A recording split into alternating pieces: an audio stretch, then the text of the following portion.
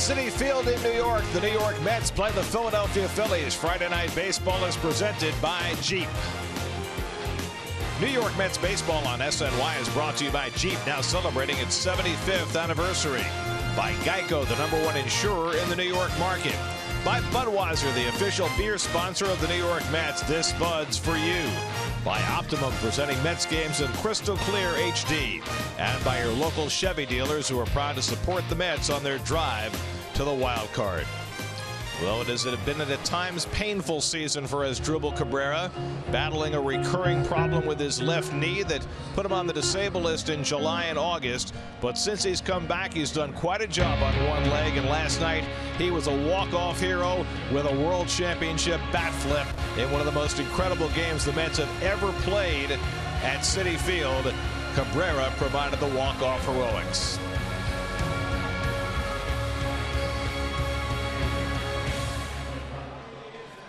And a pleasant good evening, everybody, and welcome to Citi Field. Gary Cohen, Ron Darling, Keith Hernandez with you tonight as the Mets play Game 2 of their 4-game series against the Phillies. Last night, one for the ages for the Mets as they came from 2 runs down in the 9th, 2 runs down in the 11th. Reyes and Cabrera with the home runs.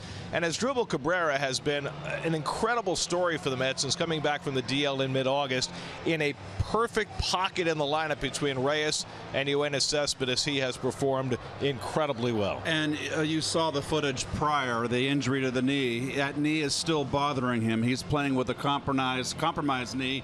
He's in pain pretty much every day. He has to be very careful when he runs.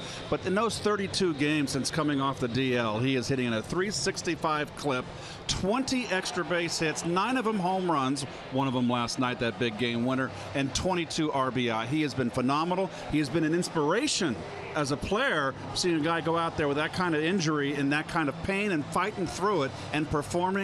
That's inspiring.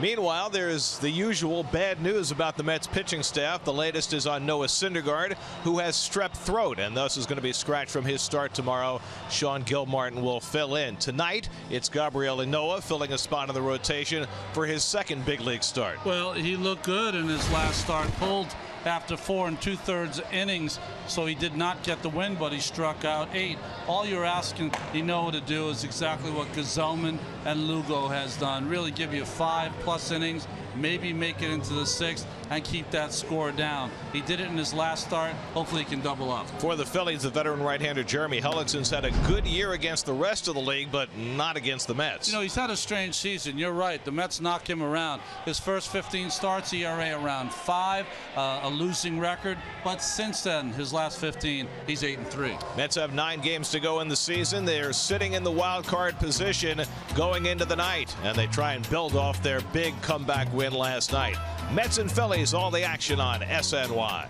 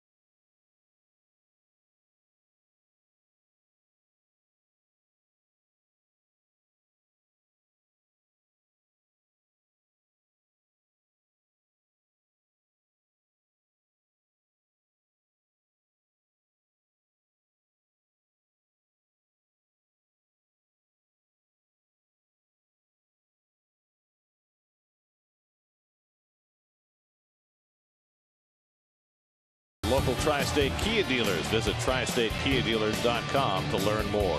By the JetBlue card and by the State Farm agent of the game, John Garfinkel of Brooklyn. Contact John at johngarfinkel.com.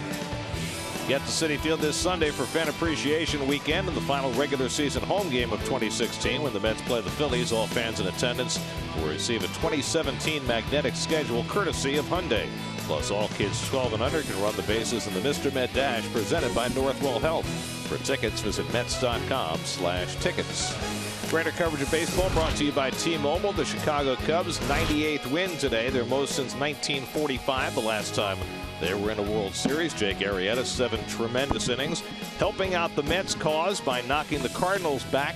Cardinals are now a game behind the Mets in the wild card standings, which are brought to you by Empire City Casino. Mets and Giants tied for the top 2 wild card spots now, and the Cardinals, with their loss today, falling a full game behind. The Giants play later tonight in San Diego. The Mets play the Phillies again here, looking for a little more magic. It's the Mets and the Phils. First pitch coming up from Citi Field.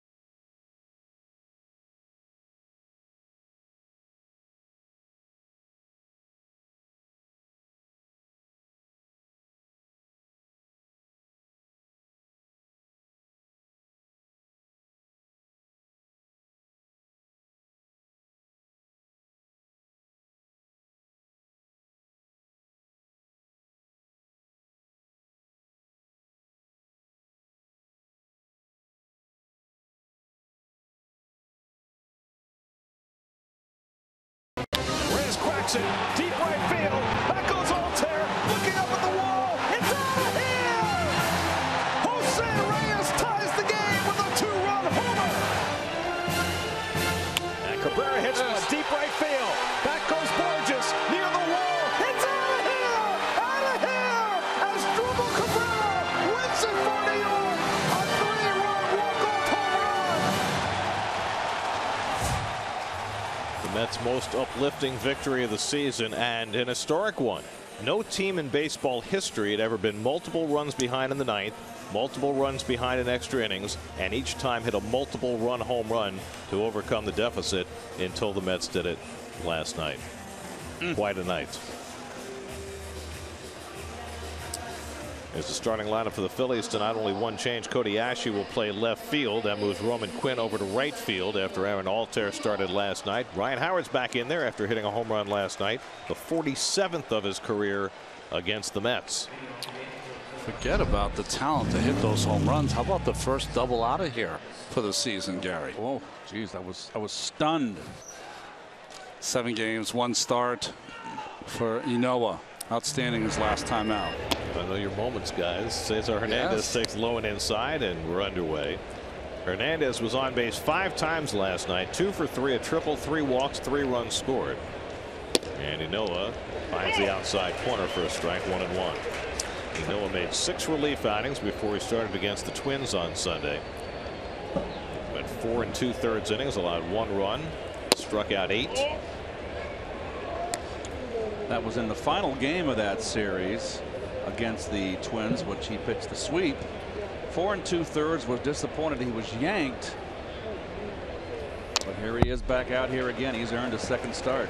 And you remember Sunday against the Twins, the Mets played with a different kind of a lineup after they'd had a long game Saturday night. They didn't have Reed and Familia available, and Jerry Blevins got the save. Reed and Familia aren't available tonight, and the Mets have a somewhat different lineup tonight. That's hit down to first. Lucas Duda making the start at first base. Flips to Inoa for the first out of the night. Gary, you took my thunder away. I was all built up for the Lexus Mets defense. With Duda at first, but Conforto's in right field. Curtis Granderson's back in center. And Lucas Duda is playing first base, getting the start. Kelly Johnson back in the lineup against the right-hander. And Travis d'Arnaud hasn't played in a couple days, is back in the lineup. I guess the point I was trying to make before is, you know, the Mets played an offbeat lineup Sunday, and they kind of stole one from the Twins. A game they maybe had no business winning. And they're pretty much in the same circumstance tonight after a dramatic win the night before, late into the night. Terry Collins going with a little different look today and a shorter bullpen. And we'll see if it works out for Inoa and the Mets again. Roman Quinn hitting second in the order, and he fouls back the fastball, 0-2. You know, we spend a lot of our time. That's the Cubs with Arrieta's going 7 innings. Got the Cardinals. We talk all the time about making adjustments. Keith, you've made an outstanding adjustment on your defensive readings. Well, outstanding. I get a little lazy, you know, but Quinn grounds one to the right side. Kelly Johnson's there to play it, and there are 2 out. So 2 ground ball outs for Inoa, and Keith highlighting the defense, and Inoa using his defense. Well, he's a ground ball. He's a contact pitcher, even though he struck out 8 against the Twinkies the last time out. And in AAA, he was not a strikeout guy. He's got a sinker, slider. He puts the ball in play, much like Lugo and Gazelman. Inoa made 25 starts for Las Vegas. He had a good year down there, 12-5, 3.97. And frankly, didn't look particularly comfortable pitching in relief. Looked a lot different going out there as a starter Sunday. Well, they also tried to pitch him back-to-back a couple of days. And we're talking about a guy who started all year. That's very difficult transition to make. Odubel Herrera hitting third in the order, and he takes outside, a ball and a strike. Inoa just 23 years old.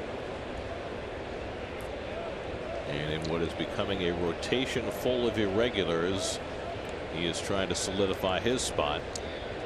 2 starts into his big league career and pitching enormously important games for the Mets. We mentioned it briefly during the open today, the fact that Noah Syndergaard, who was supposed to start tomorrow night, will have to be pushed back probably to Monday or Tuesday in Miami because of strep throat.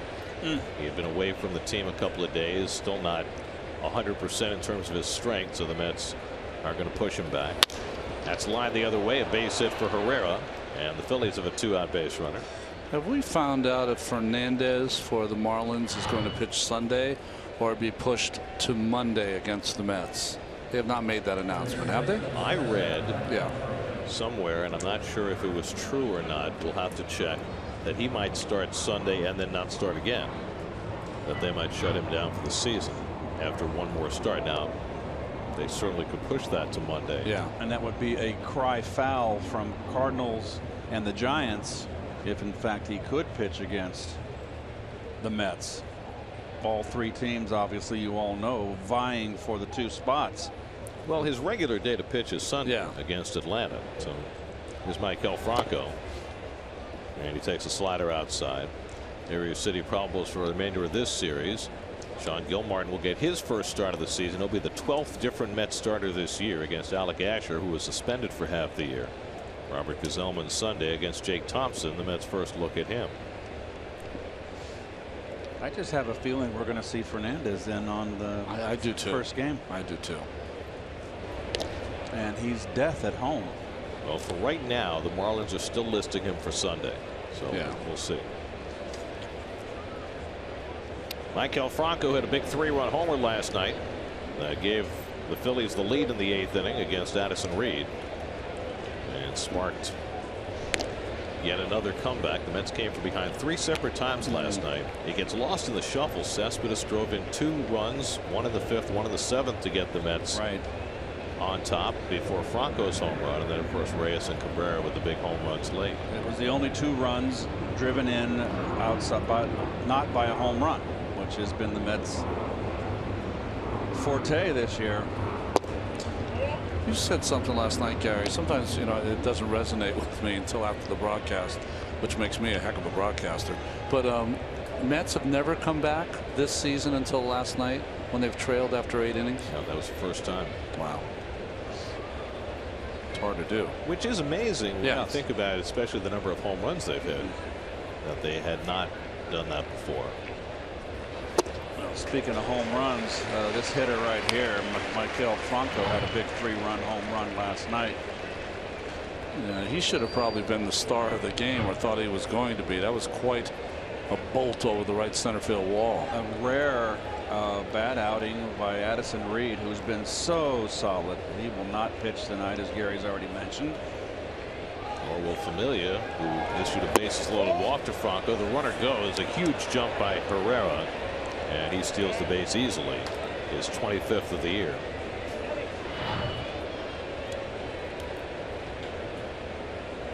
No, he's quick. It wasn't a great jump, but he's very explosive.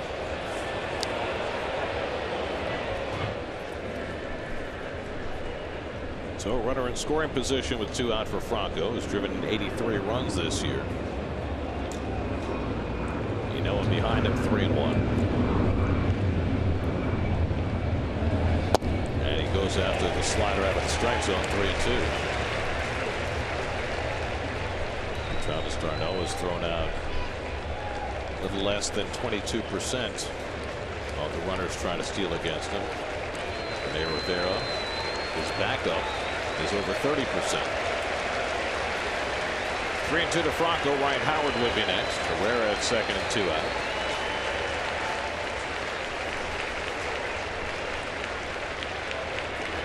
And Franco takes outside ball 4, and so there are 2 men on with Howard coming to the plate. So a single, a stolen base, and a walk after 2 are out. And now it's the big guy who hit his 47th career home run against the Mets, the 380th of his career last night. Whoa, pitching coach out already in the first inning. It's last night. Don't throw it out over the plate. And down. He is a very strong man. 23rd home run of the year. Well, I think Dan Worthen is out to talk to Gabriel, because Ryan Howard, to me, at this point in his career, he can't handle the 95 plus, especially upstairs. He just doesn't have that bat speed anymore, but he does still feast on the pitchers who don't throw that hard. Well, Howard is now 5th on the all-time list, home runs against the Mets. They're trailing only Willie Stargell, Mike Schmidt, Chipper Jones, and Willie McCovey. He's 1 behind McCovey. His last 14 starts, he has 7 home runs. So a big early moment for Gabriel Noah. 2 out and 2 on. And Howard takes outside ball 1. Willie Stargell still at the top of the list with his 60, but they're in the top 5. And don't forget, Willie Stargell played in the days of Seaver, Kuzman, Matlack, Ryan, all those great power pitching Met teams. So that's impressive. Howard pops one up into shallow left. Cespedes toward the line, has room, and that retires the side, so we know he gets a big out in the opening inning and strands a pair. That's come to bat in the bottom of the 1st with no score.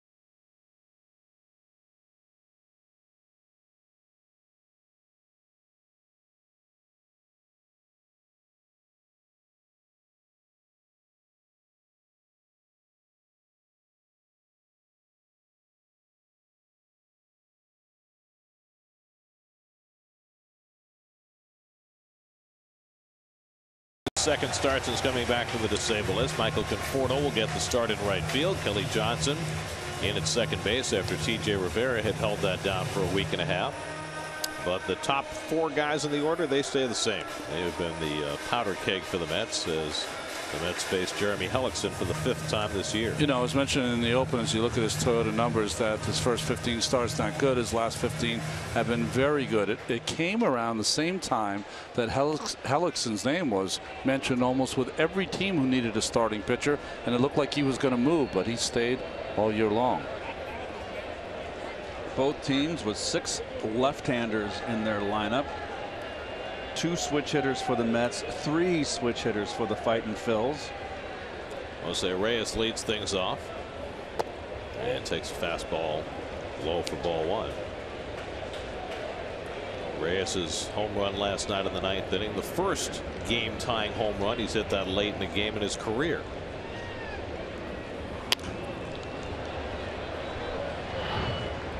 Say in a chipper mood, sharing stories with Kerwin Danley. Cameron Rupp, I don't think was amused. I mean, There's your umpiring crew tonight. Joe West, the crew chief, out at second base. He'll have the plate for the final game of the series Sunday. well, Joe won't be laughing, I'll tell you that. No. It's a different brand of humor. Reyes scored 3 runs last night. He's now scored 28 runs in his last 29 games. What a difference he's made at the top of the batting order. And he yanks that one foul. And we'll do the Coors Light defense quickly with the Phillies. Cody Ashe, who's had a tough year, is back out in left field. It's the first time he's had to start against the Mets in quite a bit. On the infield, well, Maikel Franco, the future of this team, having a good year. Ryan Howard on his last leg. At first base, Cameron Rupp behind the plate. 2-2 from Hellickson, and that's into the air to shallow right. In comes Quinn, and he's got it for the first out. So 1 out and nobody on, and now last night's hero is Wilmer Cabrera.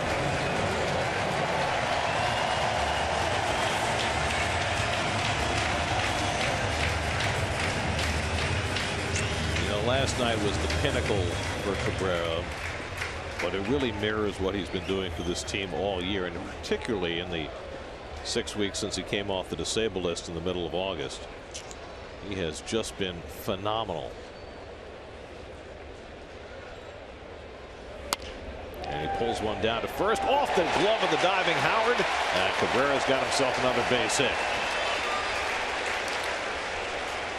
Nice effort by Ryan Howard. Couldn't make the connection, and Cabrera's aboard. Nope, Howard never had much range, but that's not bad for going to his right there, just out of his reach. Is that a ball, if he leaves it alone, that Hernandez has a play for? Yes.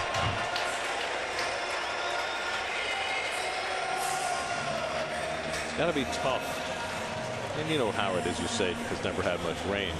But for first baseman to adjust to the idea of the second baseman being so close to them in those shifts that there are certain balls that they might have gone for in the past that now they need to leave alone. Yeah, but I think from my feeling, if I see someone over that far, I know I don't have to go to my right at all, basically, Gare. You know, just go to the bag. Cespedes, who, as you saw, has great numbers against Hellickson and takes on the outside corner. It would take all the fun away from me going to my right. I wouldn't like the shifts. It was fun going to my right. Well, they wouldn't have to shift as far if you were playing first base. But you used to push Wally up the middle anyway, though, right? Oh, and Tough. Yeah. Tough resisted for a run of 3 months. I pounded that out of him. I got him to move up the middle finally. Get out of my way. Cespedes lifts to him foul, and it's 0-2. Cespedes 3 for 4 last night. Drove in the tying run with a 5th inning single. Drove in the go-ahead run with a 7th inning double.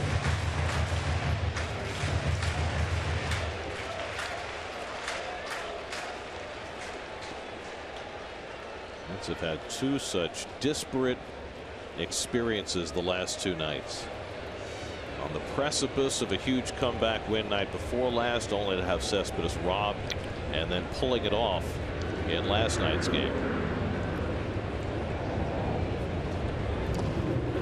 1-2 altitude assessment. And I'm wondering, as a player, when you experience those highs and lows, or in this case lows and highs, especially late in the season like this where every game is of great import, do you feel that? Do you feel the carryover from that, or does that not exist?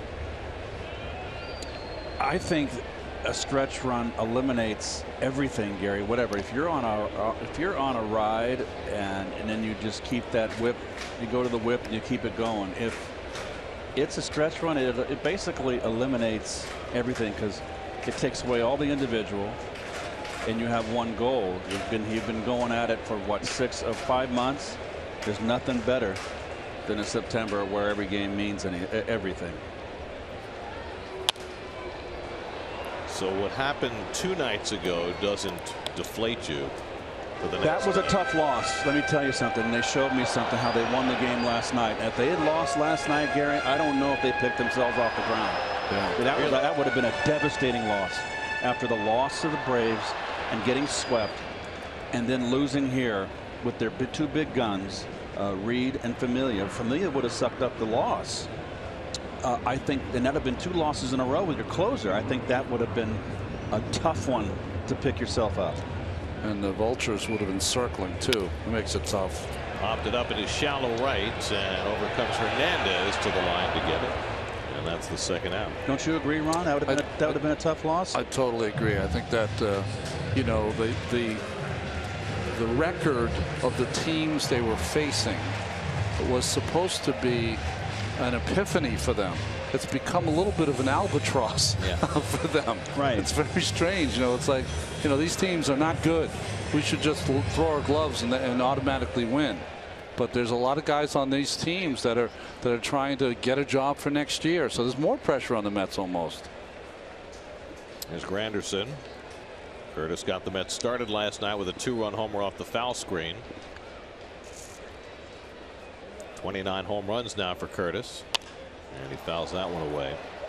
The interesting thing about the Braves and now the Phillies is you look at their overall records and you say, well, these are not good teams, and yet you look what they've done more recently, last month, last 2 months, last 3 months, and they're not the pushovers that their records would appear to indicate. And also, the Mets are not the Chicago Cubs. You know, it's not like they are without their issues also. Right. It's one of the things that makes this wild card race so fascinating, is that all 3 teams that are competing for these 2 spots have some fatal flaws.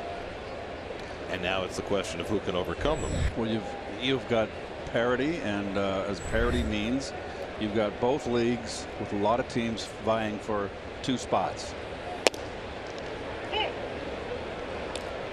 You know, the Phillies and the Braves are a lot in the same boat, aren't they? They're trying to prepare for the future.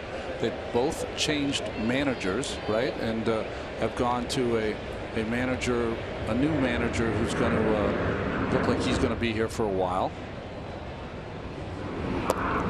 Changeup gets Granderson, and Hellickson has his first strikeout of the night. So Hellickson works around an infield hit, and we have no score after 1 at Citi Field.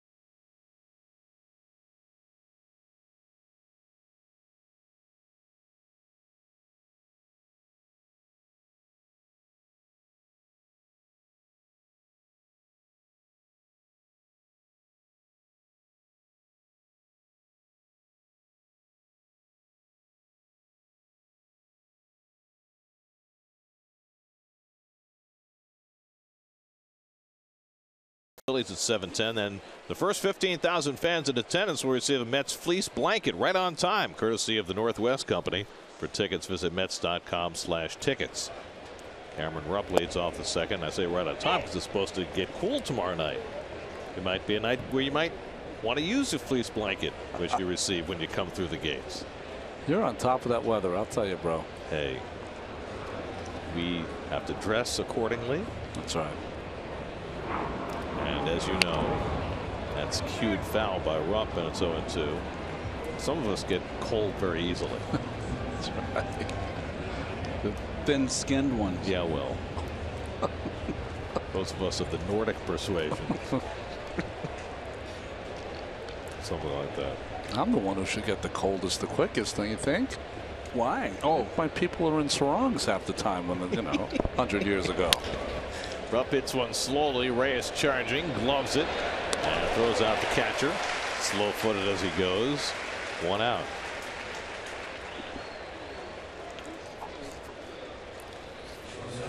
Your East Coast Power and Gas replacement Mets pitchers.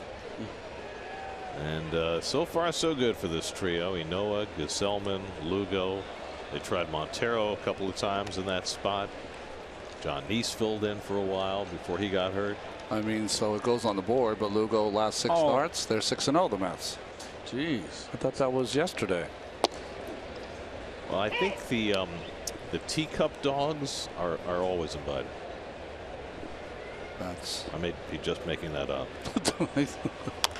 Galvis rolls over one. It goes foul. 0-2. I mean, if you can fit them in your bag. Oh, wait a second. Wait a second. We got to remove the dog. You're not taking my dog. A dog without official approval. You can't bring a dog to the ballparks. Well, on dog day you can. It was dog day here on Wednesday night. So our cameras pretty much busted them. I feel really bad for the dog. I think our director should feel bad. He's remorseless. Little blooper, shallow left, and that'll fall in for a hit for Freddie Galvis. So a 2-strike hit for Galvis. And the second hit against Gabriel Enoa. Yeah, both the other way. Trying to come inside, bleeds a little bit. No, he got in there. Just a jam shot and a fortunate hit for Galvis. So 1 out and 1 on, and now Cody Ashley, the number 8 hitter. Ashley came off the bench and pinch hit last night, went 0 for 1. Lifetime .241 hitter who has struggled even more so this year.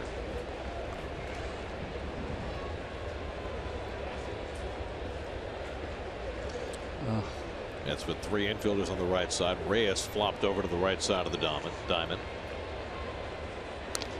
Galvis 14 stolen bases this year. Phillies do some running. They're in the top half of the National League in stolen bases. They already have 1 tonight. Ooh, reprieve from the governor. Those little dogs, when they snip at you, boy, they're going to put a bite on you. Their teeth are so small, Keith. That's lined into center field. A base hit for Ashe. Galvis pulls in at second, and the Phillies have back-to-back hits from their 7 and 8 hitters.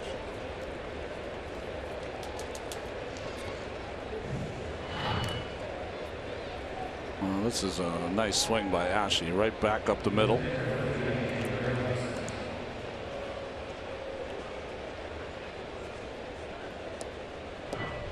So first and second and 1 out. Now the pitcher Hellickson, who is not a lead pipe cinch to bunt. He's got a pretty good swing. He's a good athlete, great athlete, high school basketball player.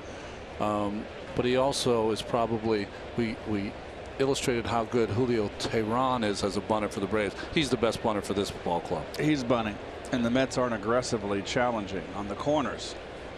Hellickson has 8 hits and 8 sacrifices this year, and he does show bunt. And with Duda charging hard, he takes outside ball 1. If you want to do this at a very high art form, you get to a point as a pitcher that you can throw it almost on the run right down the middle, and you sprint to that third base line and try to intercept the bunt. I'm sure that works better when you have an experienced third baseman who knows when to charge and when to go back to the bag. Reyes' case, he hasn't handled too many of these. I always tried to throw a strike early and let the guy put the ball in play, because we had guys that were so aggressive. I didn't want them to have to run 3 and 4 times. And Hellickson misses on the bunt attempt, and now it's 1-2. No, Duda breathing down his throat. Now, Duda is so much more aggressive than anybody else the Mets have playing first base on those bunts. I like that number, 21. It's a good looking number. Cleon Jones. Then it has a lot of hits in it. And Hellickson strikes out trying to bunt. That's the second out. First strikeout of the night for Inoa. I think Hellickson would tell you this is a pretty bad effort. Stabbing. Duda on the left of your screen. That's putting the little heat on the pitcher. He has to get. You're forcing him to get that bunt down the third base line, which is what he's supposed to do anyway in a first and second bunt situation. No, but once you have 2 strikes, you're just trying to get it down. Then you say you like that Duda number. I wonder if there'll be a day when the number will no longer be used. 21. Isn't that Clemente's number? Oh, there has been a movement afoot in baseball. Right? That is true. To retire the number, much as Jackie Robinson's is across the game. That's been going on for quite some time, that effort. Cesar Hernandez with 2 out of 2 on. A good changeup from Inoa to start him off. By the way, as you look at the changeup by Inoa, did you see that camera angle we used to show Duda charging a moment ago? That's a new camera angle. I think it's spectacular. That's great. Is there someone up there on that camera? It would have to be somebody who does not suffer from vertigo. Rusty wouldn't be up there. I guarantee you that. There it is, up on the top of the scoreboard. It's all by its lonesome. It's like a robotic camera. It's like a drone. It's not a guy. Like a drone. Hernandez takes it just off the plate, and it's 1-1. And there's Al down there, an old camera. What's that? What's Al's number? 2? Camera 2? You're just always stuck there, Al. That same shot. It's like an old shoe.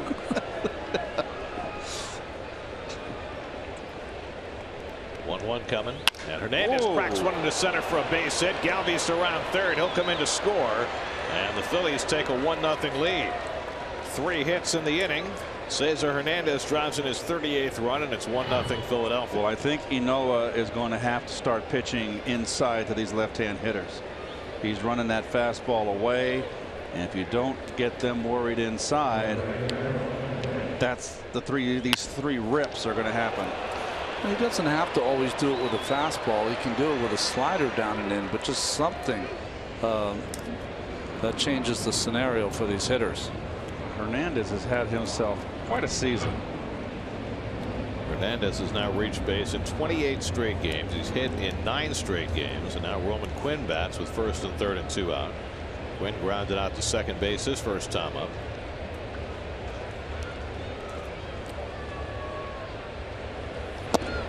And he takes it at the knees for a strike.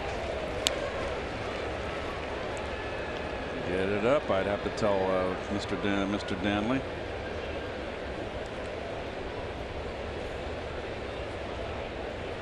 Ashe is on third, and Hernandez, who's a base stealer, is on first. 17 steals this year for Hernandez.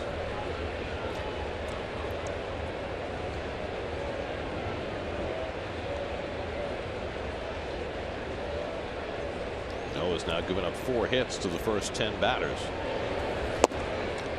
That's the pitch I was talking about, that slider down and in. Good pitch.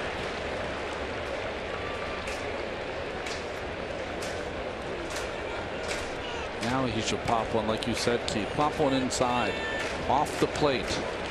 Yeah, he's way off the plate, so you can really put one in there and not get hurt. Just let him. He's going to go away. Pulled down to first and underneath Duda and into right field, and that'll bring in another run. Ashe scores. Going first to third is Hernandez. Roman Quinn drives in a run with the 4th hit of the inning, and it's 2-0 Philadelphia. And we'll see how long it takes Terry to get the bullpen up here. And not going to want to let this game get away. Every game so important.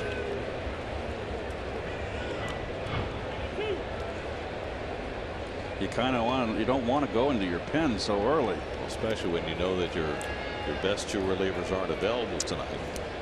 It's always death for a pitcher, especially in the National League, when the 7th and 8th place hitter get on. Well, he's got his left-handers out there that he can use today, because there's a lot of left-handers in the lineup for the Phils. Problem is, one of his left-handers he has to save for tomorrow, because Sean Gilmartin's starting tomorrow night. Right. So I mean, despite the numbers, and the Mets have plenty of numbers in that bullpen, it gets short quickly tonight.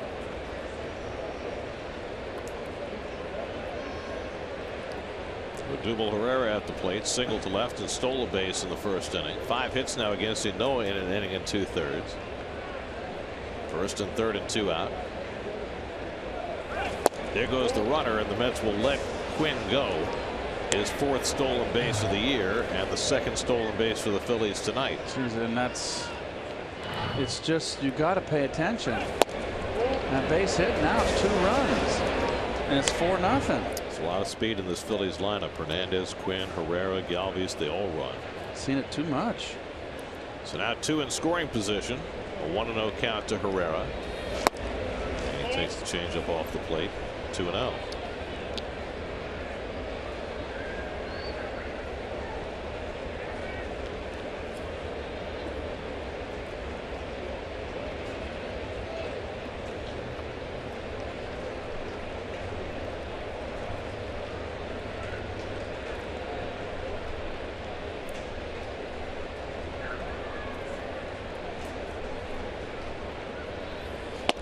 Here's a strike. 1-2.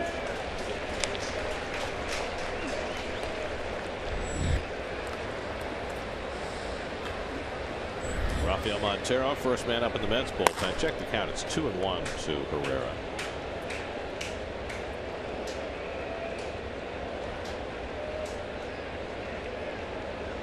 Herrera, the Phillies all-star this year. He's having a rough second half until just recently. He hits that one well down the left field line, slicing away toward the corner. It goes foul.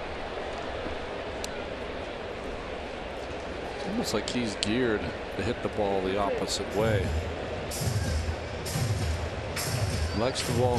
When you're open as much as he is and closes the way he does, he's trying to work that ball up the middle and the other way. He might pull the breaking pitch.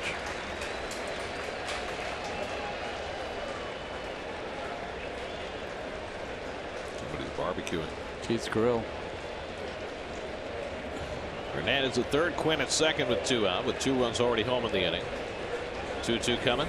Slapped down to third. Reyes backs off, has the long throw to make. On target. Good stretch by Duda. Side retired. But not before the Phillies cash a pair on 4 hits. They lead 2-0 in the second.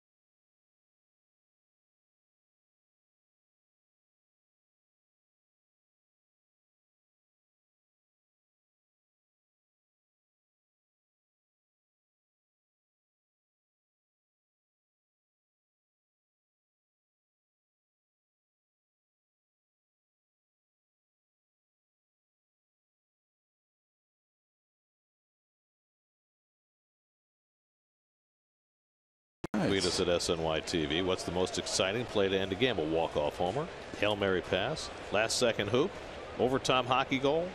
What do you think? Kelly Johnson leads off the home second. Did we mention penalty kicks? Oh, that's the worst way to end a game. If you're a soccer fan. Well, they also have the shootout in the regular season, right? For the hockey, but you're talking about the playoffs. Yeah. Kelly Johnson first start since Sunday, hitting .245 for the year. TJ Rivera has been holding down second base, made 9 straight starts, but TJ struck out 3 times last night, and the Mets coaching staff's a little concerned that he's gotten wrapped up in the home run ball after hitting 3. I don't think it's that at all. Rolled toward the middle of the diamond. Backhand play by Hernandez. The crossbody throw, and he got him. Wow. That's a tremendous play by Hernandez, who had to go far to his right to get to that slow ground ball. This kid got some skills, doesn't he? It's a heck of a play here. It's all about the arm, getting the mustard on that throw.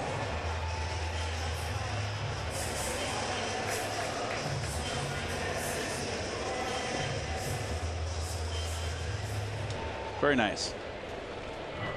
So you were saying about TJ? I don't think it's he's getting happy with the home run. Just think that they're starting to mix pitches up with him a little bit.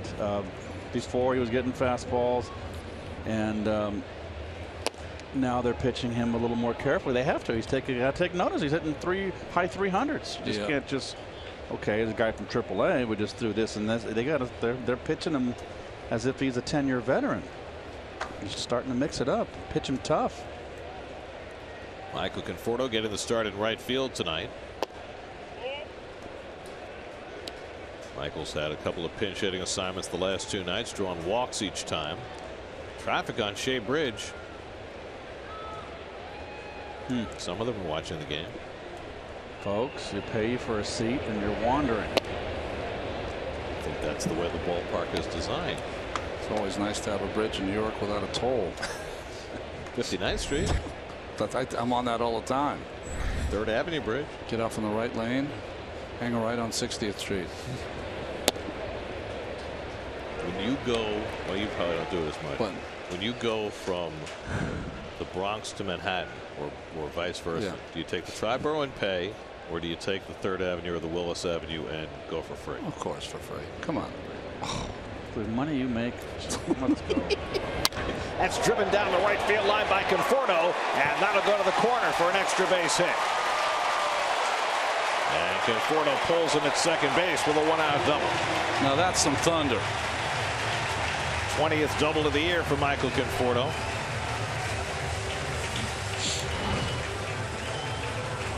Now don't think too much, just keep doing it. Nice swing. Eye on the ball, fat of the ball, line drive, line drive. Well, we've talked a lot in recent days about the Mets waiting for Jay Bruce to break out. Maybe this is the guy who breaks out for the final week and a half. They've been waiting since April for that. Jay's sitting again tonight. Here's Lucas Duda, who barely missed a game-winning home run in the 10th inning last night. Inches foul. Wouldn't that have been something if he hit that home run and won the game? Well, it's Lucas's 4th at bat since the middle of May. Duda bomb. Nice. Oh, that must be a softball team. Maybe they will retire the number for the Duda bombs. That's right. Lucas against Hellickson, 4 for 9 with a home run. Terry looking for a spot to get him in against a pitcher he's done well against, and last night's at bat certainly showed that the rust is shaken off a little bit.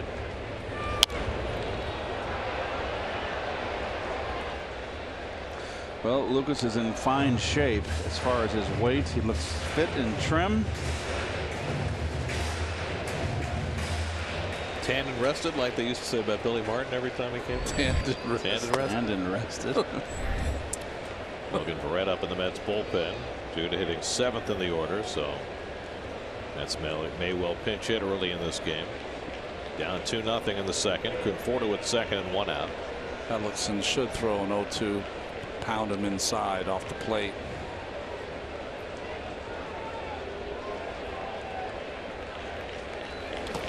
Change up in the dirt. 2 in a row. Well, Hellickson's got to be everything so fine. He's got to nibble, and I'm not saying that disrespectfully. He's not an overpowering guy. He's a guy that you can measure, and he wins.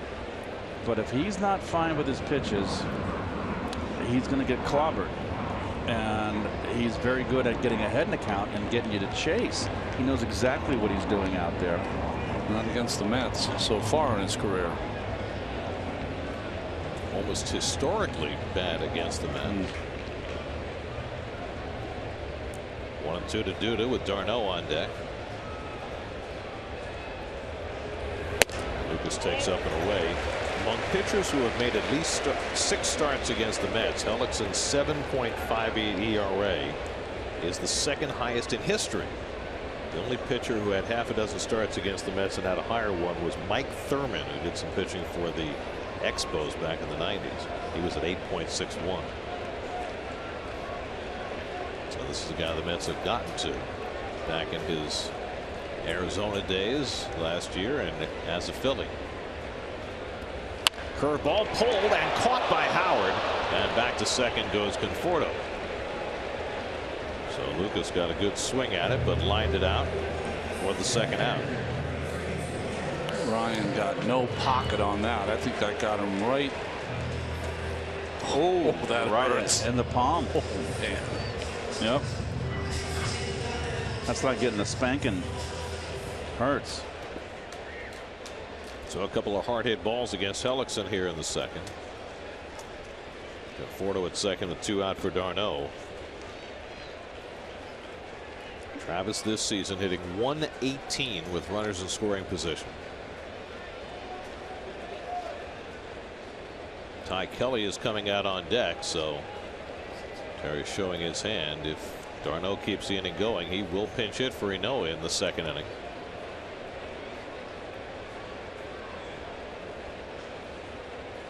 It's that time of year. Patience non-existent. No. Good cut by d'Arnaud, 0-1.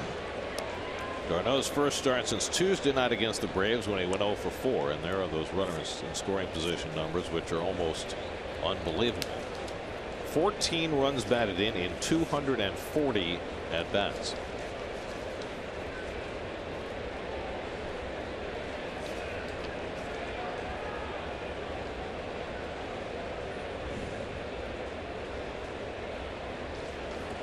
And d'Arnaud lines one toward the left field line. Ashe racing over. Can't get it.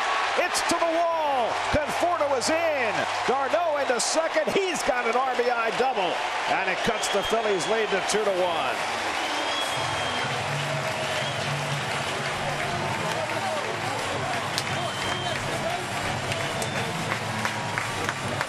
Like an albatross removed from Travis d'Arnaud. Only his 11th extra base hit of the season. Change up. Not a wise pitch.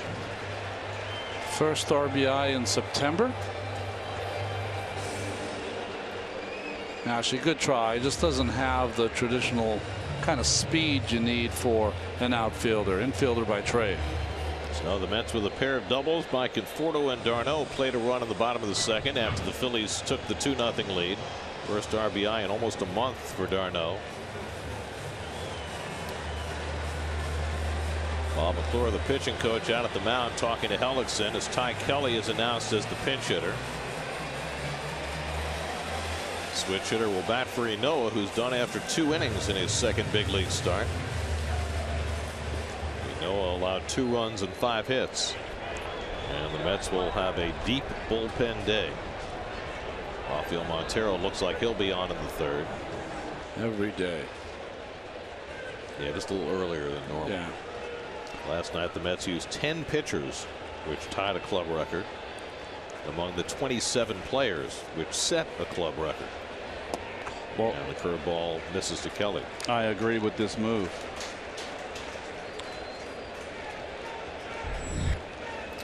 That's Logan Verrett up in the Mets bullpen. So it looks like Verrett will come on in the third. Garneau at second and 2 out.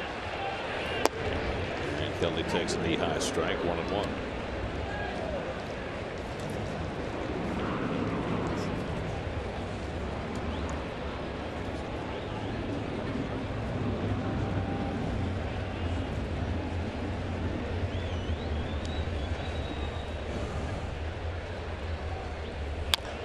Bounce foul, and it's 1-2. Well, the Mets battle in the wild card race. The team at the top of the National League East is close to clinching that title. The Nationals could clinch tonight with a victory and a Mets loss. Their magic number is 2. Daniel Murphy is out of the lineup again for the Nats. I think it's the 5th straight game. What's wrong with him? Strained buttocks is what they said. Gluteus maximus. Somehow I think that was a rhetorical question. You saying he knew the answer? Oh, yes, he did. No, I didn't. Like a good lawyer. Well, from a moral. I'm always the last one to know. We can change that if you like. We'll put you top of the list. But from a purely practical standpoint for the Nationals, obviously they need a healthy Murphy No when they get fooling. into October. That's why they're sitting him down. They need him for the postseason.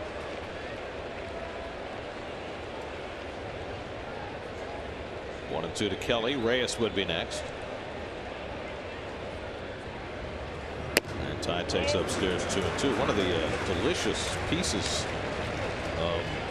that might come to pass tonight for the Nats, if they were to be in a clinching situation in the 9th inning, who would be closing the game for them in Pittsburgh? Mark Melancon. Melancon, that's right. Oh, good call here. You know, I think one of the most important things for Washington tonight and the next start is what they get from Gio Gonzalez. He could play a big part if they have to face the Dodgers. They've been a little vulnerable to left-handed pitching. Very vulnerable. Yeah. The Dodgers have the lowest numbers in all of baseball against lefties, but there is not a lot of left-handed pitching looming in the postseason. Lester and Gonzalez, and that's about it. 2-2 coming to Kelly, and it's at his feet with a slider. And it's 3-2. What's he want to do? Does he want to face Kelly or does he want Reyes?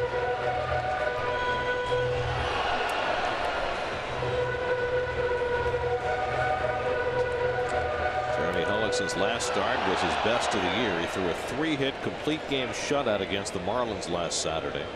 Didn't walk the batter, struck out 106 pitches. Mets have always done a good job against him, though, of spitting on those pitches out of the strike zone. He wants you to swing at balls out of the strike zone. That's his game plan. 7th pitch of the at bat coming to Ty Kelly, and he walked him. Oh boy. Doing the 3-2 changeup, and so now we'll have to face Reyes with 2 men on. I don't get that pitch at all. There's a lot of pitches I don't get anymore. Everybody tries to trick you. It's now he's got to deal with this young man. Reyes flying out his first time up, but he's had Hellickson's number over the years. 10 for 28 with a home run. So he's hitting .357 against Hellickson.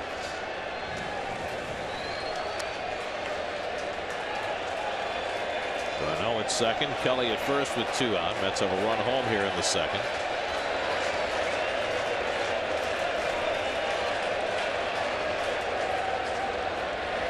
And Reyes takes a little high, ball 1.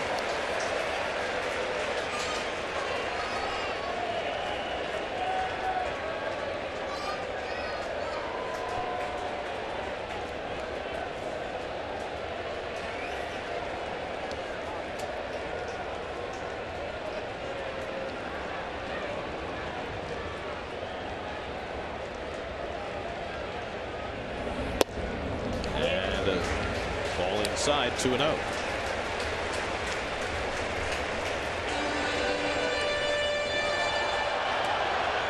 There's Drupal Cabrera waiting on deck. Phillies got 2 runs in the top of the inning off Noah, who's now out of the game. That's cashing 1 against Hellickson here in the bottom. 2-0 to Reyes, and a changeup for a strike.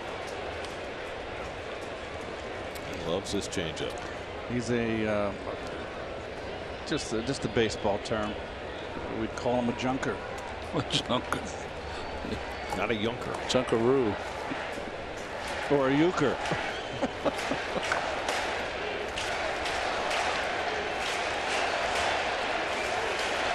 Now look, his 42nd pitch already here in the second.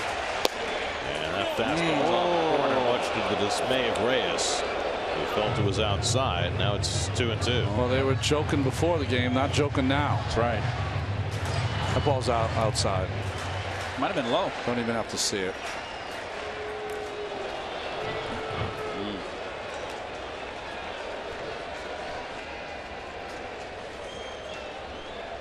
Two out, 2 on, 2-2 to Reyes. And Jose slaps one to the right side, Riley Hernandez. And that ends the inning. So the Mets settle for 1 run on their d'Arnaud RBI double. They trailed 2-1 after 2.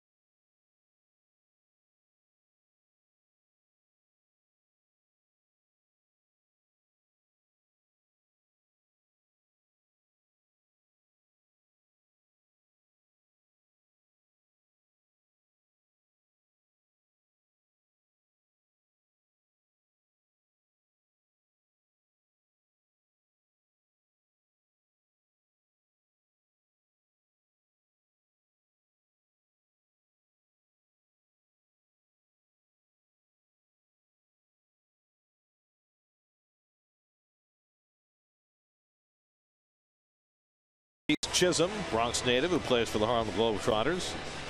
Had some fun with some of the Mets before the game. Jim Henderson, Eric Campbell learning some of Cheese's tricks.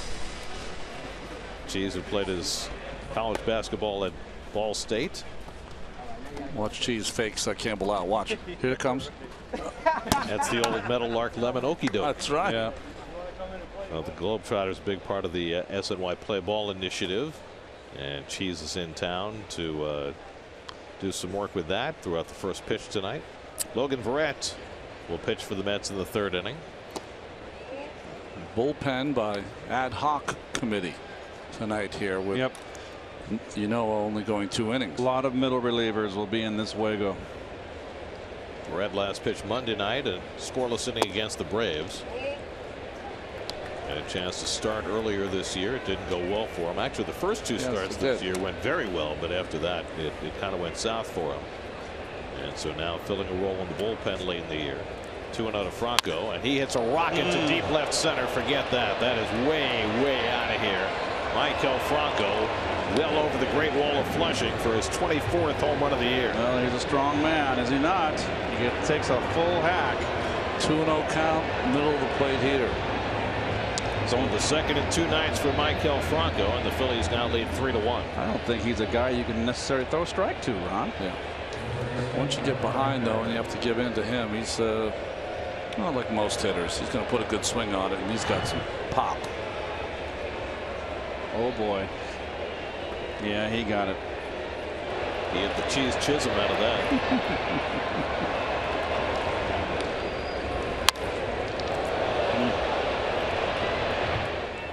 Needed to throw up the water bucket with the confetti.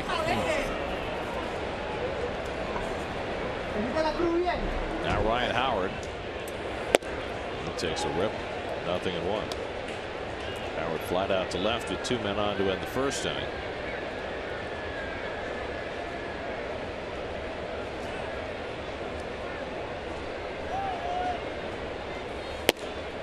Well, how did that home run look from on top of the scoreboard?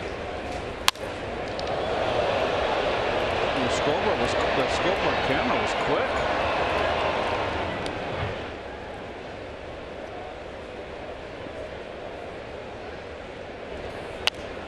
Howard gets jammed and fouls it off.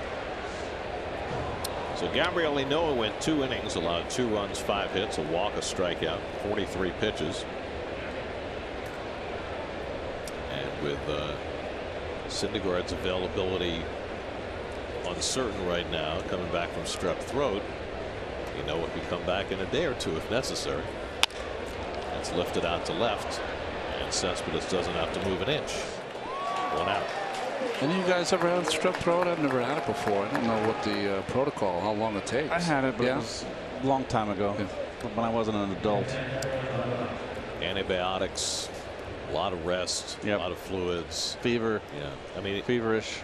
It was fascinating listening to Terry Collins during his pregame press conference when he made this announcement. At first, you almost thought he was kidding when he said, "I have an announcement. Noah Syndergaard was not going to pitch tomorrow night." Yeah, haha, right? Yeah. But he was serious. Strep throat. He said, "You know, you writers, you guys, you catch everything. You never miss a beat." Did any of you notice that Syndergaard wasn't here the last 2 days? That's got to give him such joy to move the needle. It's very hard to hide anything around here, so it was hidden for a couple of days, and when Noah came in today, he's still very weak, and they figured there's no chance he can pitch tomorrow. So they're figuring Monday or Tuesday in Miami, and what that sets up is that in some order, Syndergaard and Colon will work those first 2 games in Miami, and that sets them up to work the last 2 games of the season, Saturday and Sunday in Philadelphia, if necessary. Of course, what you hope is that the Mets will have nailed down a wild card spot before Sunday, so you can save one of those guys to then pitch in the wild card game. Well, today's clubhouses, you can be in the weeds all day long. You don't have to see any reporters if you don't want to, unless you have to. 1-2 to Rupp, and a half swing on the slider. He went around for strike 3. So Barrett has his first strikeout, the second out of the inning. It's just that Noah's a very large presence. It's hard to miss.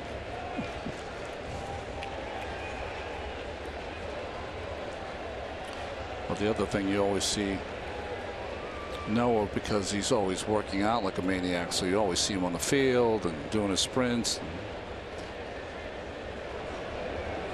2 out now. Freddie Galvis, who blooped a single to left to get the 2-run second inning started for the Phillies.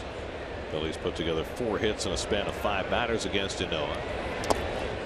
And Barrett skips one in there for ball 1.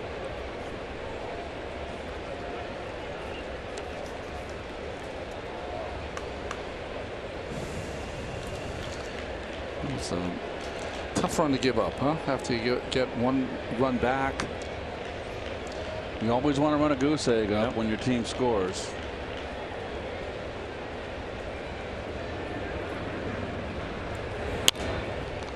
Might be another one of those games, guys, where you're going to have to win it 6-5, 7-6, or last night was what, 9-8? 9-8. 2 of the lowest scoring teams in baseball, and they played a 9-8 game. It's like Joaquin Andujar said, you can sum up baseball in 1 word. You never know. That's 3. Not to Joaquin. We used to call him Jack. 1-2 to Galvis. Well, Verrett's made 12 starts this year overall. This is now his 23rd relief outing. And, you know, it's got to eat at Logan that with Syndergaard pushed back tomorrow that he doesn't get the call. And instead, Sean Gilmartin, who's yet to start a game in the big leagues this year, will go instead. 1-2. Jones fouls it off. I mean, you don't know exactly what happened, but it's really easy to recognize when Logan's at his best. He's very aggressive. His fastball command is impeccable, and it allows him to throw a slider anytime he's behind in the count. And he had an ability to put hitters away with it also. That went away.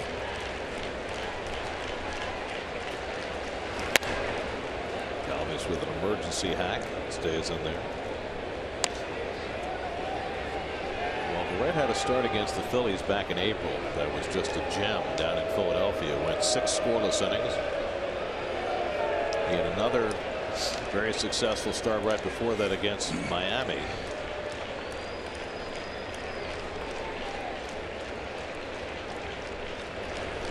And Galvis strikes out on the slider in the dirt. And the Red picks up back-to-back strikeouts to finish off the third, but not before Maikel Franco put one into orbit. His second home run in 2 nights, his 24th of the year. Now 3-1 Phillies as we go to the bottom of the third at Citi Field.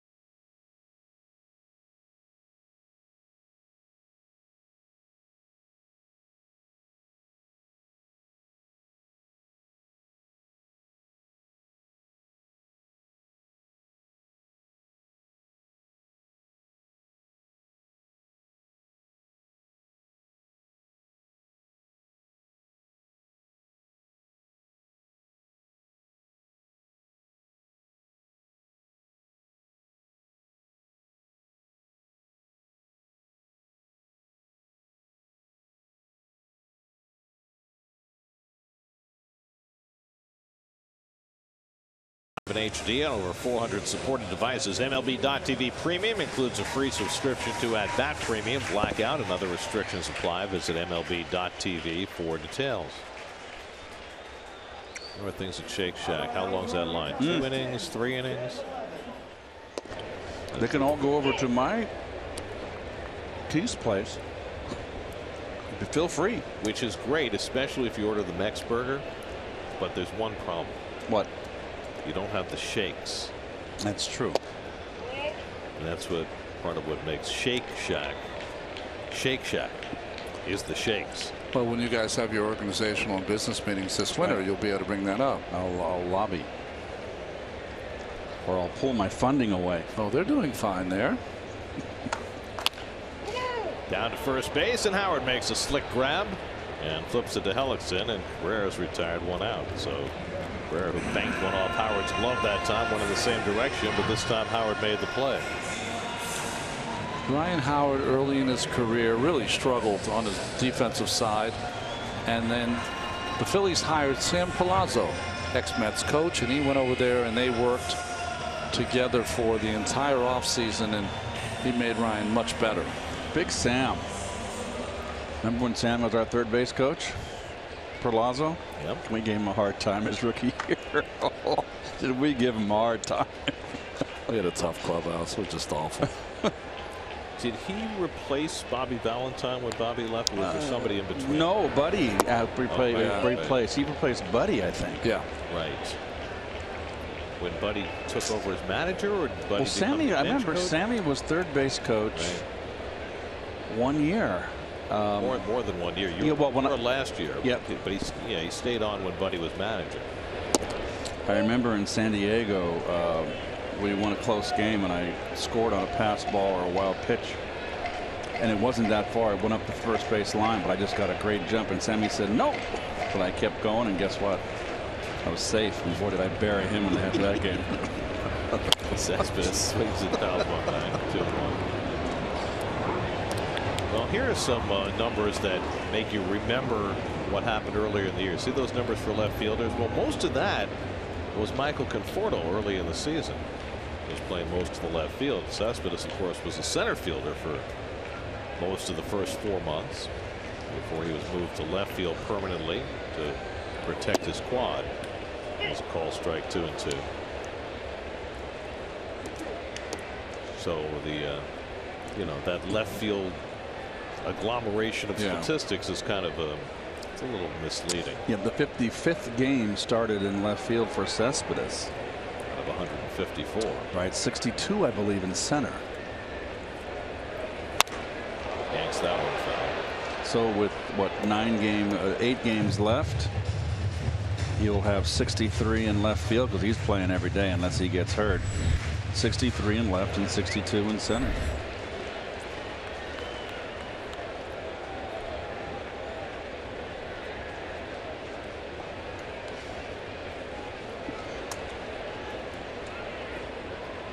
Two coming, and he grounds one down to third. Nice big hop for Franco.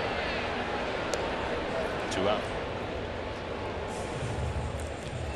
Curtis Granderson coming up. Tonight's Cold Hard Facts brought to you by Clean Crisp Coors Light. Curtis Granderson with a home run last night. 7 of his 29 have come in September, which ties him for the most in the National League.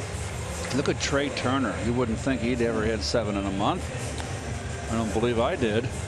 What the heck's going on? Everybody's hitting home runs this year. Well, in September, 19 games, Curtis also has 15 RBI to go with those home runs. All the way, Trey Turner, he's also hitting 339.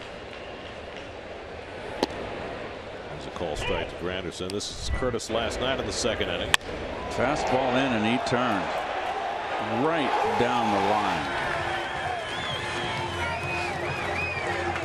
Jerry Rafferty go. I remember. Lined and caught by Howard. That's the 2nd line drive Howard's caught tonight. The Steelers wheel. Right after Baker Street. What a great album that was, huh?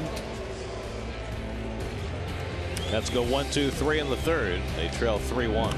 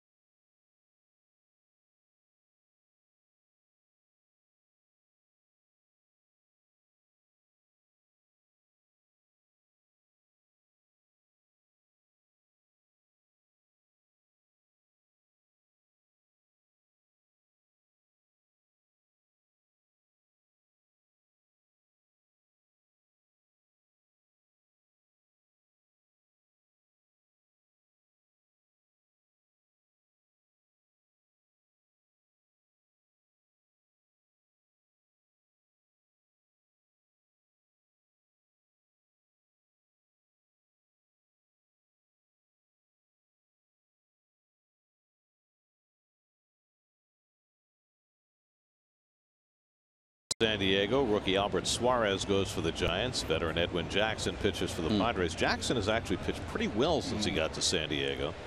Better than that 6 ERA. Cody Ashley leads off in the 4th inning. Last night the Giants held on to win 2-1. Sergio Romo getting his 2nd consecutive save. So it looks like maybe the once and future closer will get that role now for Bruce Bochy. The only issue with Romo is he's a little man, so it's hard for him to pitch 3 days in a row like some of your bigger closers. Brandon Crawford out of the lineup again tonight for the Giants with that dislocated pinky that he hurt the other night, sliding into 3rd. That's ripped toward the gap in left center, chasing over his Granderson to run it down. Nicely done by Curtis. Did a good jump on that ball off Ashley's bat for the 1st out.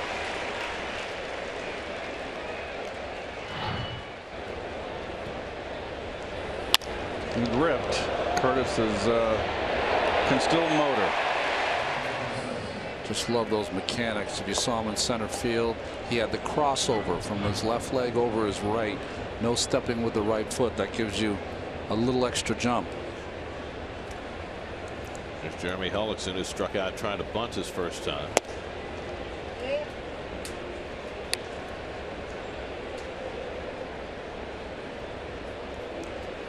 Oh, popcorn.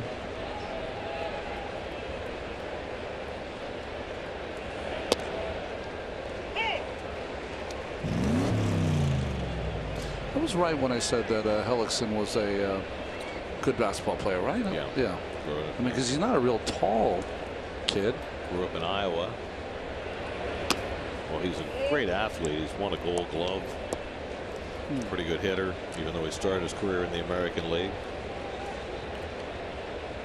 Rookie of the Year in 2011.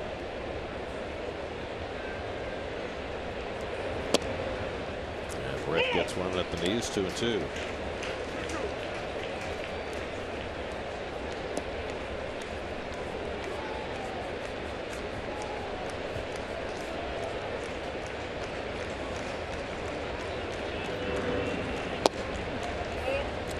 Count. Red working his 2nd inning of relief. He was greeted rudely by a Michael Franco home run, and he's retired 4 in a row.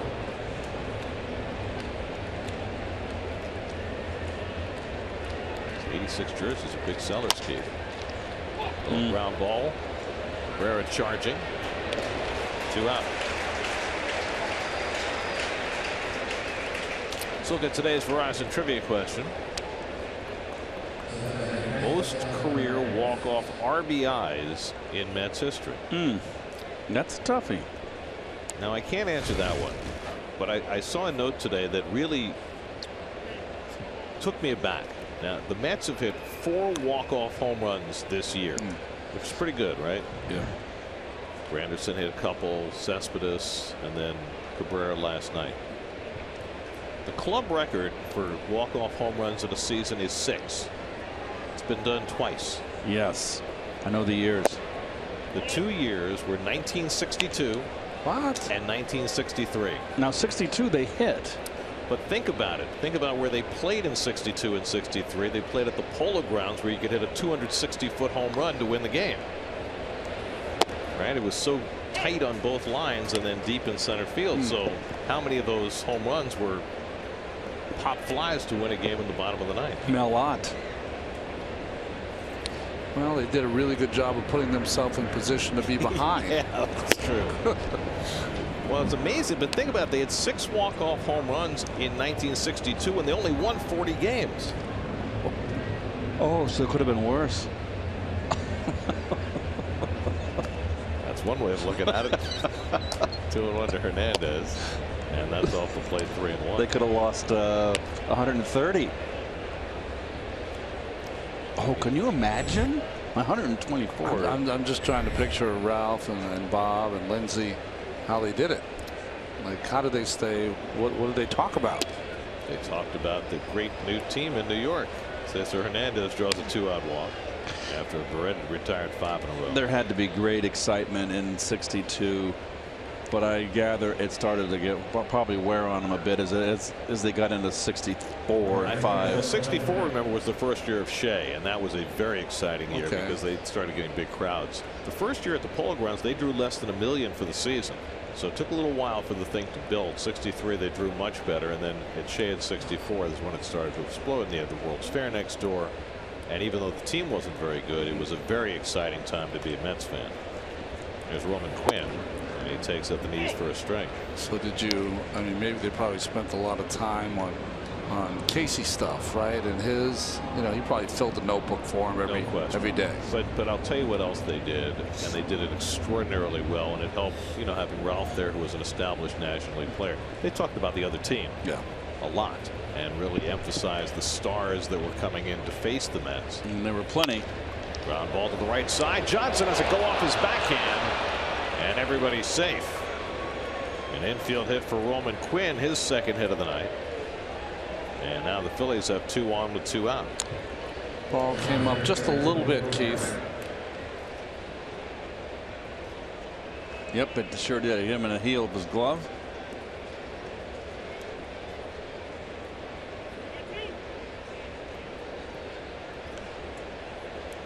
Quinn is fast enough that I'm wondering, had he played that cleanly, if he would have been able to get him at first base. Going to get the force out.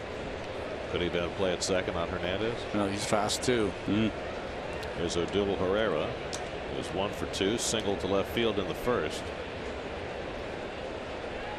So Hernandez at second, Quinn at first with 2 outs. 7 hits now for Philadelphia. First 5 against Gabriel Ynoa, the last 2 against Logan Verrett. And the conversation will ensue. Not sure about what sign they're going to use, maybe with the runner on second base for the first time for Darno and Verrett. Game 3 of this series tomorrow night. Sean Gilmartin will make the start for the Mets with Noah Syndergaard pushed back because of strep throat. Our coverage begins at 6 o'clock tomorrow night right here on SNY.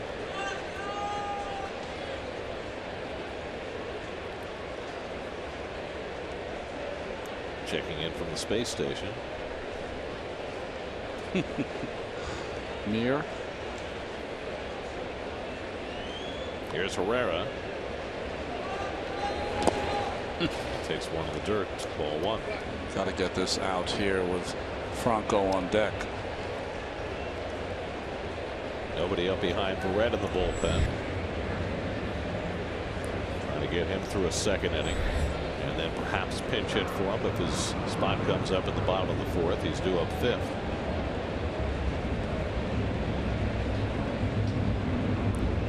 Playing right behind Hernandez at second, so he can't get too big of a lead.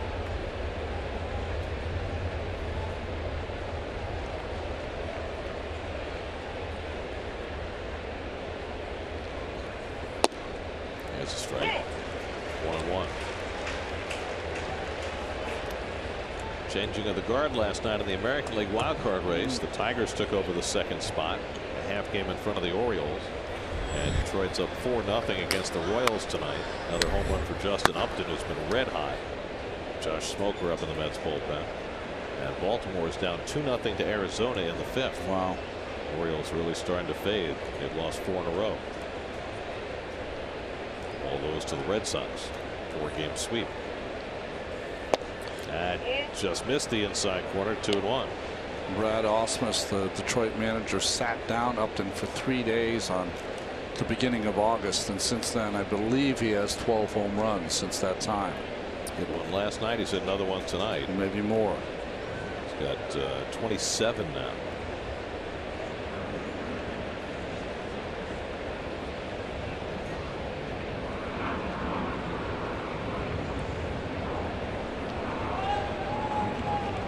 Two and 1 to Herrera.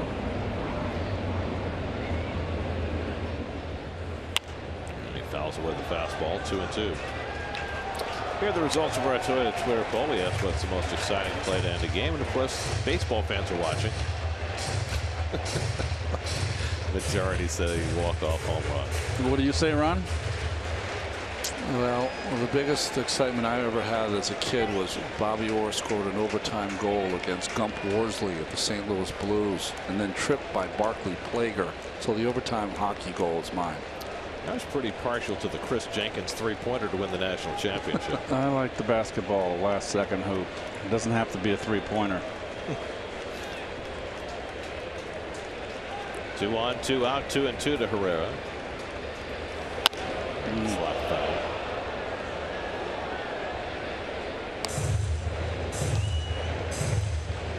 Although Pete Stemkowski's goal in triple overtime against the Blackhawks in '71, that was pretty special. Well, I've given up a walk-off home run, so you know it's not that appealing to me. Well, the entire term walk-off was coined by your buddy Dennis Eckersley. Right. It's not the team that hits it that walks off. It's the pitcher who gave up the home run, the poor sap. He has to walk off amidst the celebration. I was a sap. That's where the term came from. And a poor one at that.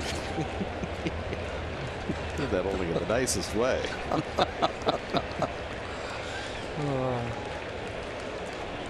What's going on here? I mean, it wasn't the Mets who walked off last night. It was Adebry Ramos. That's right. Who had to put his head down and trudge off to the dugout while the Mets were celebrating and throwing water all over each other. Pitchers walk of shame, right? By the way, could Gelbs have gotten any wetter last night than when Cabrera came under attack? I think it was Cespedes who got him with the bucket. It was Cespedes, yes. I have no problem with it personally. Incoming, and Gelbs completely unaware. How could he be unaware? Oh, this has only been going on for. It's better than the cream pies, right? Yeah, right. Those. And was that Justin Turner? That was often Justin Turner. Yes. The cream pies. Barrett with the 2-2, and Herrera takes the breaking ball in the dirt. Full count. To be fair, guys, I'm not unaware that that's coming, but I want to be a team player here and not give it away to Cabrera. So I hung in there and took one for the team. Oh, yeah, sure. You were clueless there. You go looking the other way. Right. I'm a pretty good actor. By the way, do you notice that Steve sounds a little angry? Extra trip to the dry cleaner. Oh, yeah. That's all that stuff gets sticky when it dries off too. Ugh. Can I charge the company for that? Yeah. You can try. Yeah. Did you shower at the ballpark, or did you, young man? I did not shower at the ballpark. Oh gosh. Inside to Herrera. The bases are loaded for Franco. Second walk of the inning for Verrett. Different angle. Same result. Did you see my eyes right there? Yeah. A little to the right and then just hang in. I knew that was coming. Back and to the right. Saying that Steve has eyes in the back of his head. Well, if the Mets want to win this game, this is going to be a very important moment in it. The bases are loaded with 2 out. Mets are already down 3-1 in the 4th, and Maikel Franco homered last night, and his homer tonight is striding to the plate.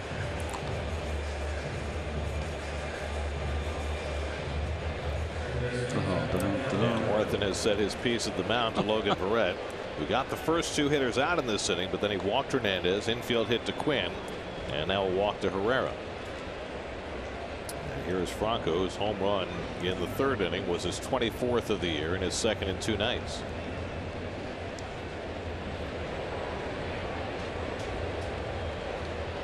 Josh Smoker ready in the bullpen.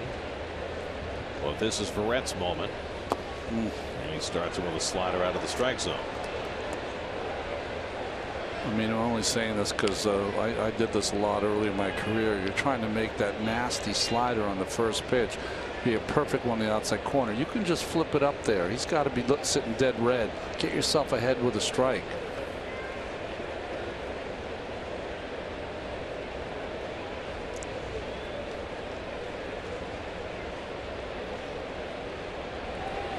Franco grounds one foul. 1-1. Just trying to pull.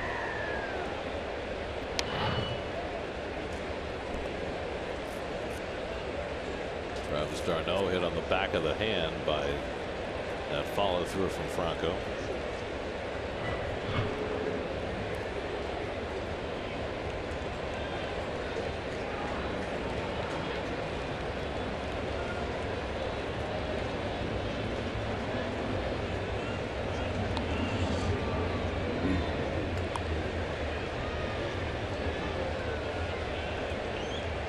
1-1 to Franco. And the slider off the plate. 2-1. Well, it's a strange word that ball players use, but there's certain hitters, you call them cripple hitters. And what does that mean? It means a guy like Franco, he has kind of one swing. And if he gets an account where it's 2-1, 3-1, he's going to do a lot of damage because that one swing is going to be more in play because you have to throw a strike. Once you get ahead of him, you can just throw it anywhere because he wants to swing the bat. Rockets that one foul. Too quick. He's just trying to launch. He did it last night against Addison Reed to put the Phillies in front of the 8th. He did it against Verrett. First man Logan faced when he came in the game in the 3rd after he fell behind him 2-0. Now with the bases loaded at 2 out, it's 2-2 to Franco.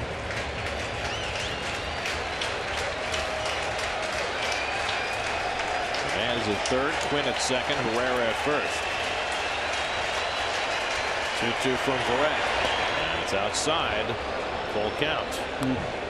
Well, you got yourself backed into a corner now. You can't get the breaking ball over, and you've got the sacks intoxicated, and you better throw a strike. Intoxicated and about to move. Hernandez, Quinn, Herrera will all be running with 3 and 2 and 2 down. Lots of speed out there. Something in the gap will all score. 3-2 to Franco. And a little tapper back to Verrett. Well, he wins the battle. It's the comebacker with a 3-2 fastball and strands 3. Keeps the Mets in this game. Still 3-1 Phillies.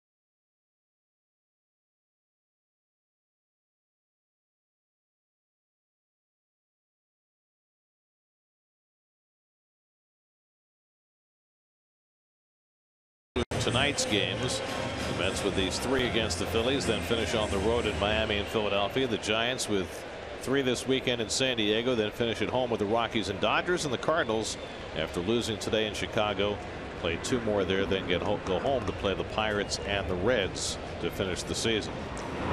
Kelly Johnson leads off the home 4th inning against Jeremy Hellickson. Johnson was robbed of a base hit on a terrific play by Cesar Hernandez his first time up.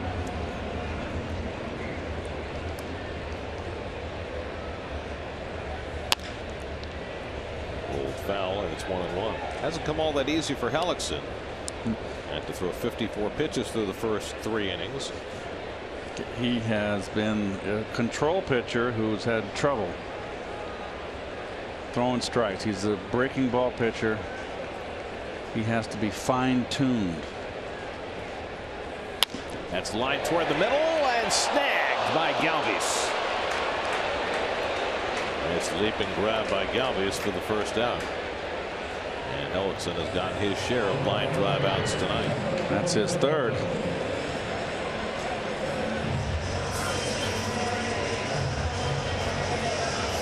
Able to leap tall buildings in a single bound. Look, up in the sky.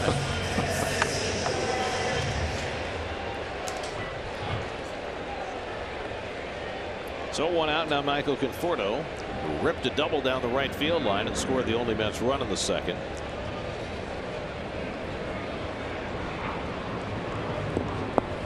And Conforto gets under one to right field. Did he get enough of it? That goes Quinn onto the track. He's got room and puts it away. 2 out. New York Mets baseball on SNY is brought to you by Jeep and the unique brand of freedom you'll only find in the full line of Jeep vehicles. Visit Jeep.com to learn more.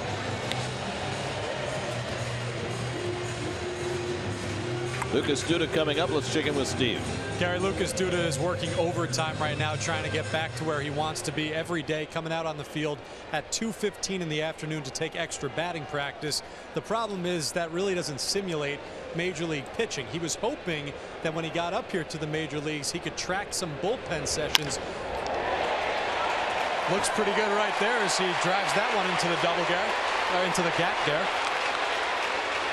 Lucas slides in safely with his first hit since the month of May. A ringing double. Well, he's swinging the bat pretty good here. He might be swinging his ray right into the lineup here. Almost hit a home run pinch hitting last night. And this is a laser beam. It got right out there quick. So what I was saying is that Duda was hoping to track some bullpen sessions, but at this point in the season, most pitchers aren't throwing bullpens. So it's been a lot of extra batting practice. What you saw right there is that the bat speed, the confidence is back with the fastballs. For him right now, the biggest question mark is how quickly it's going to come back in terms of his ability to recognize breaking pitches. He can only get there, though, by playing in games. As Travis d'Arnaud drove in the Met run with a double his first time up, and he takes a strike. Brandon Nimmo is out on deck to pinch hit if d'Arnaud keeps this inning going. Well, Duda's last 3 at bats, he had the near game-winning home run last night before he struck out, the line drive that Howard caught in the second tonight, and now this hard hit double to right center. So the trend line is certainly positive for Lucas right now. And right now, whether you are hot or not is all that matters, because there's only 8 games to go after today. Well, Lucas last night in his pinch hitting appearance swung at the first pitch, swung at the first pitch in his first at bat, swung at the first pitch there for that double. Last hit was May the 20th against Milwaukee, and now more than 4 months later he has his next hit. As for d'Arnaud, he had gone 47 at bats without an RBI before his run scoring double in the second. And maybe that gets him unlocked.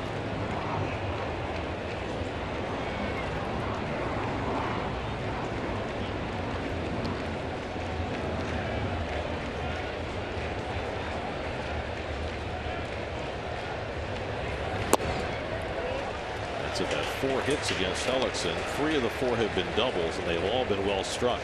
Conforto and d'Arnaud in the second, and Duda here in the fourth. And in between, a whole bunch of line drive outs. Well, Duda's was a clothesline. It was a bullet.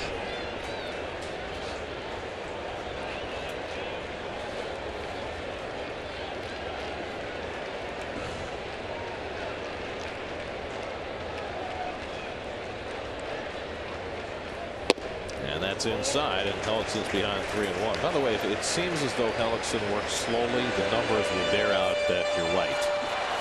24.4 seconds average between pitchers this year, the 8th slowest pitcher among starters in the majors. So he's a guy you shudder when he's on getaway day.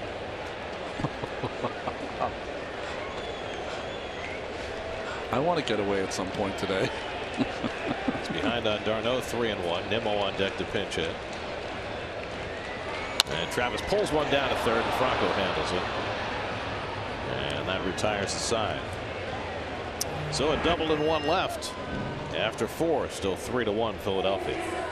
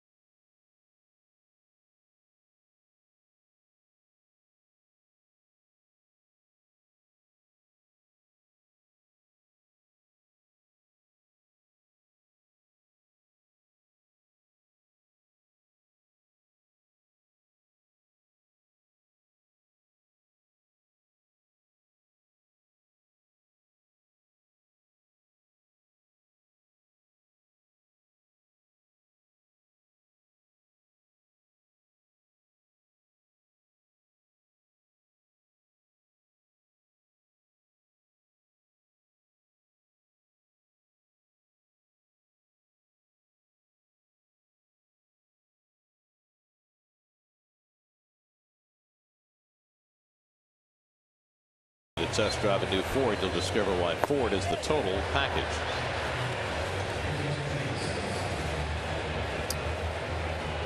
All the traffic out in center field.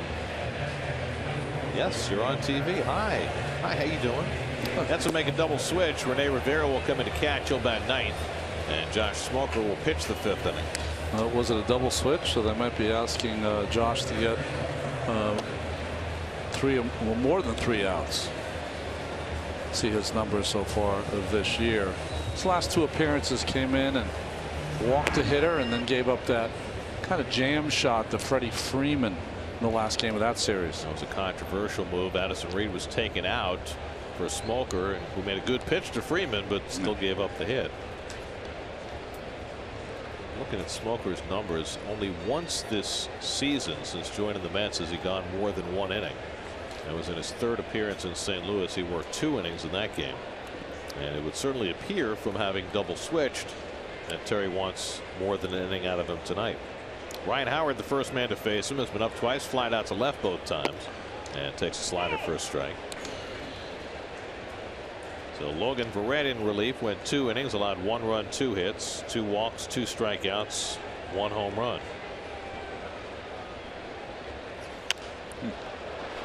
Quickly 0-2 to Howard. Cameron Rupp on deck, and then Freddie Galvis for the Phillies in the 5th. It feels as though we're, in the 7th inning, but this game has gone very slowly. Well, only in the top of the 5th. Remember,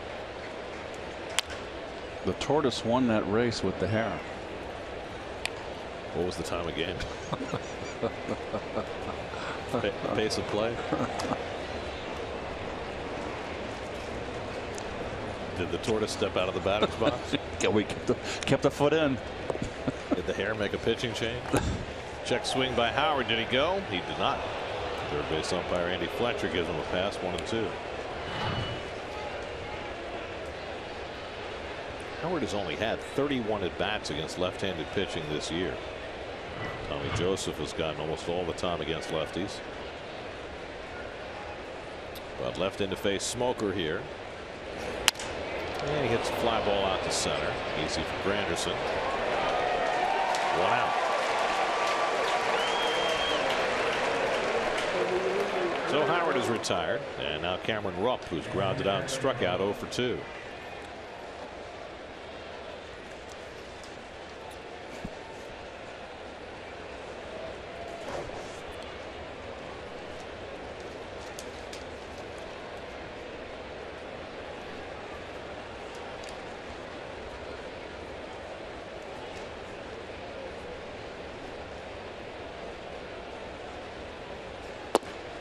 And Rupp takes the fastball at the knees for a strike.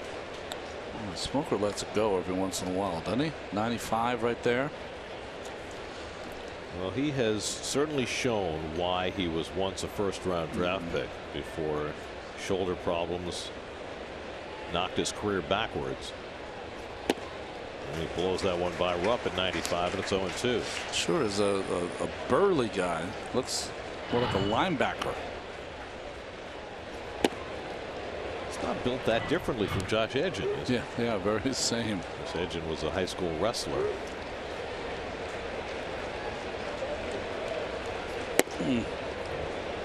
Makes Rupp lift those hands, set him up to go back away, and now it's 1-2.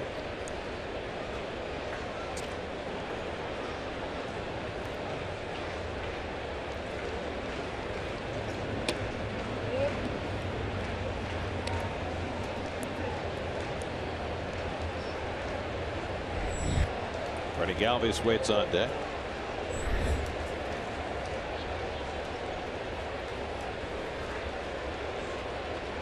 Two to Rupp. Just missed inside with that slider.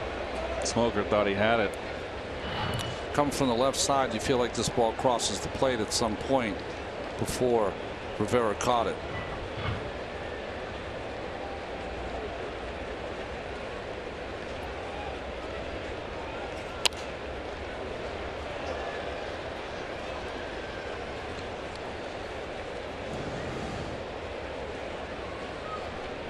Smoker, who 2 years ago was pitching for the Rockford Aviators in the Frontier League. Independent ball. Rockford, Illinois. Wonder where that would be. Maybe. Yeah, that's Rockford, Illinois. I was thinking Rockford was one of the cities in the All-American Girls Professional League, right? Watch his glove, folks. Kind of leans back. Stiff front leg, and just tucks that glove right under his armpit at the beginning, and then it'll go right behind him. Kind of pulls on it. That used to be a very common way to teach pitchers in my days, that when you threw the ball to the plate, you wanted to take that front glove, you wanted to kind of cast it towards your target and then rip it back into your armpit. That's how you got the speed going. So you have it out there, and then this is the part where you whip it back into your chest and armpit to get that velocity going. And a half swing by Rupp. He went around strike 3. So Smoker wins that battle. 2 out and nobody on. Well, he throws so hard he can take something off that curved ball, get Rupp out in front.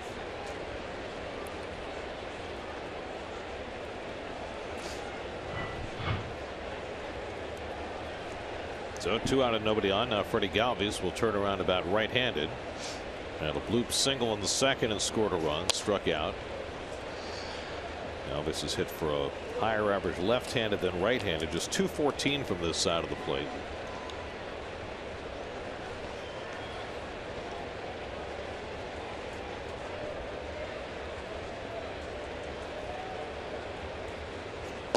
And the fastball on the outside corner, 0-2. Smoker, the third Met pitcher of the night. Gabriel Lenoa, the starter, went just 2 innings before being lifted for a pinch hitter.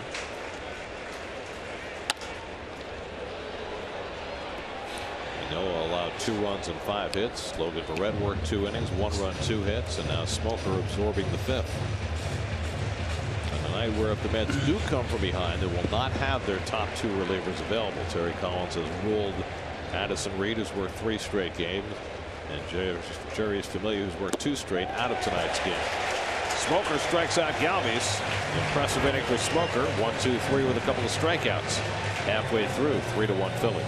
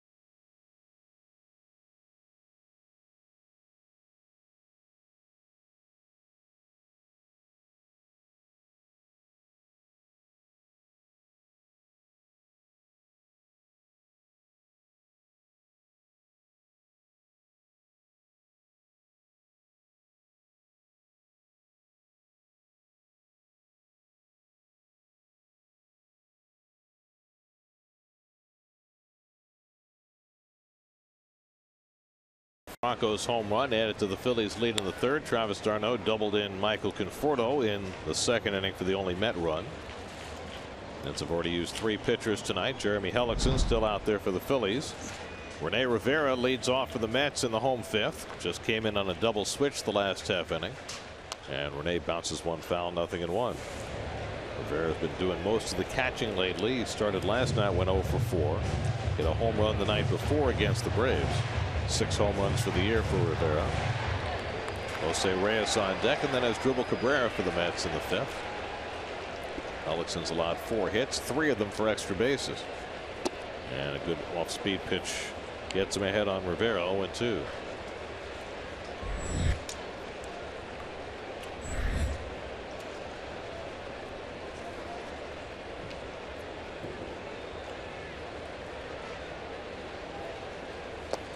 It's a good shot we had there of Asdrubal Cabrera with the day and age of everyone going to the hitting coach for instruction, looking at the iPad or whatever they are using in the dugout. You know what he does? He uses his eyeballs on the top of the dugout, studying the pitcher.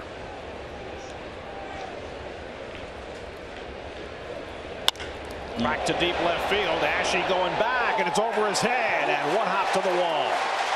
Rene Rivera will stop at first base. Took a hard turn. Ashe played the one-hopper off the wall cleanly, and Rivera settles for a single. I think it was a wise move here. There's no way that he thought this ball was out. Let him go with one hand. Just with that kind of swing, you're slow out of the box, and he's not fleet of foot, and played well by Ashe. He was going. That's his clip right there. So the Mets get the tying run to the plate here in the bottom of the 5th for Reyes, who's fly down and grounded out 0 for 2.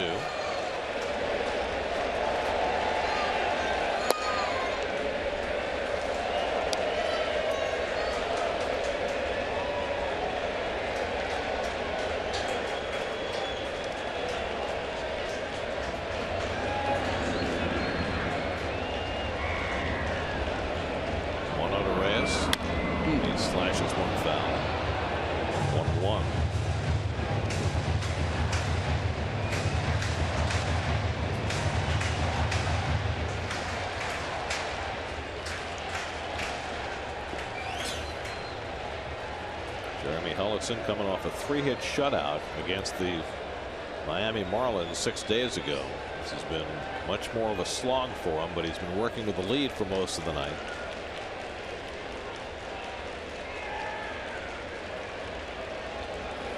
Yeah, that one pops just inside. 2-1. Kerwin Danley, the home plate umpire, was ready to lift up with the right arm. Cabrera on deck, Cespedes behind him. That's coiled and poised to strike against Hellickson here in the 5th.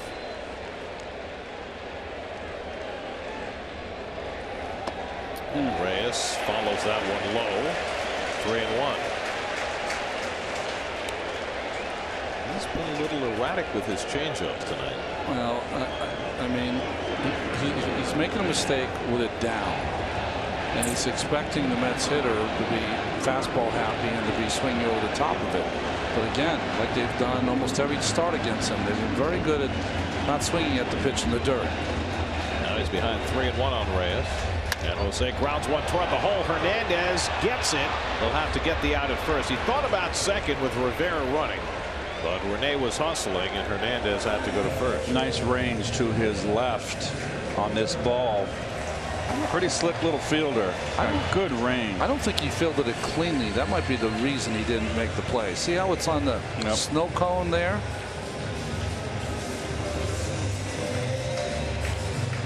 You're right, Ron. Kind of rolled up his glove.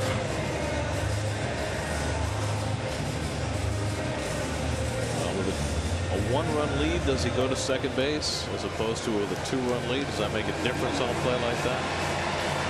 Yeah, why not? I mean, the run is awfully important because it's only the 5th inning, but so is the out. So now Rivera at second with 1 out. Here's Cabrera. With an infield hit off Howard's glove in the first inning, and then Howard made a nice play going to his right and threw him out in the third.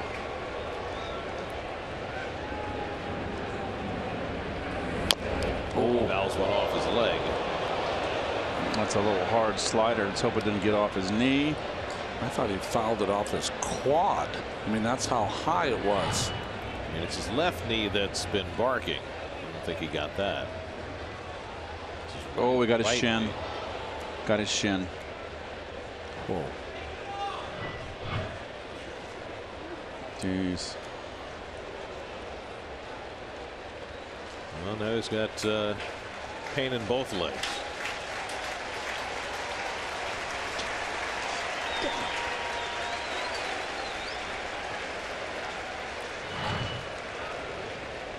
That old cutter in down. Oh, it did get the knee. Just below. Just below, but high enough. That hurts. That's where Rusty Staub would whack you on the knee with his bat occasionally in the dugout. Right there. Never do it to me. Well, you're an everyday player, star. You know. Well, as Struble has played through just about every bit of pain this season. Will he hang in here? Of course. By the way, is it just me, or has he spent a lot more time bareheaded since he went blind? He's feeling good about his hair. Well, it's served him well. He has been red hot as a blonde. No reason to change now. Yes, they do have more fun. No doubt. It's been painful for him at times. That's very good. Did you just drop a Gwen Stefani reference on him? Or was that just my imagination? 0-1 to Cabrera with Cespedes on deck. And the slider at his feet. 1-1.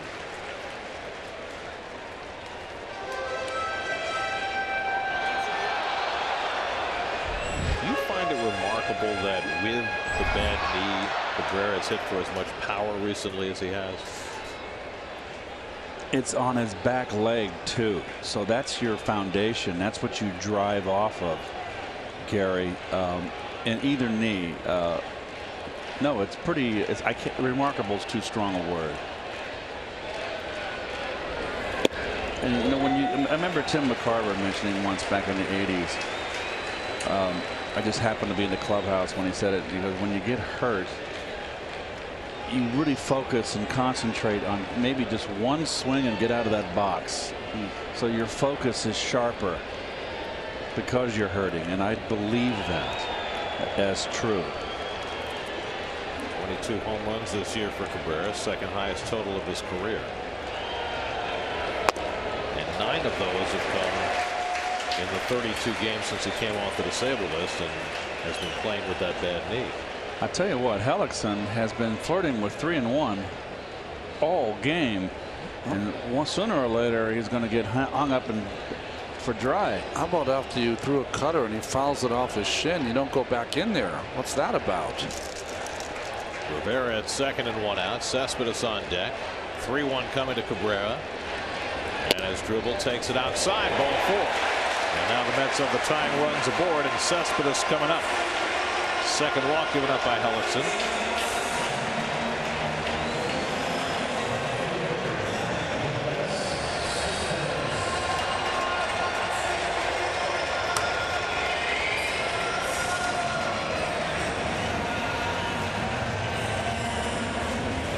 Hellickson has really this entire game tried to tiptoe his way through this Mets lineup. Could end right here. He's handled Cespedes so far. He's popped to second and grounded to third, but Cespedes has 3 home runs and 16 career at bats against Hellickson. Michael Marriott, first man up in the Phillies bullpen. Rivera at second. Cabrera the tying run at first with 1 out.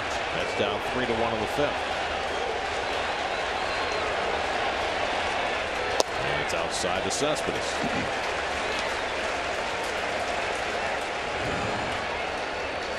Cabrera led off the inning with a single off the wall and left. Advanced on a ground out. Cabrera then drew the walk.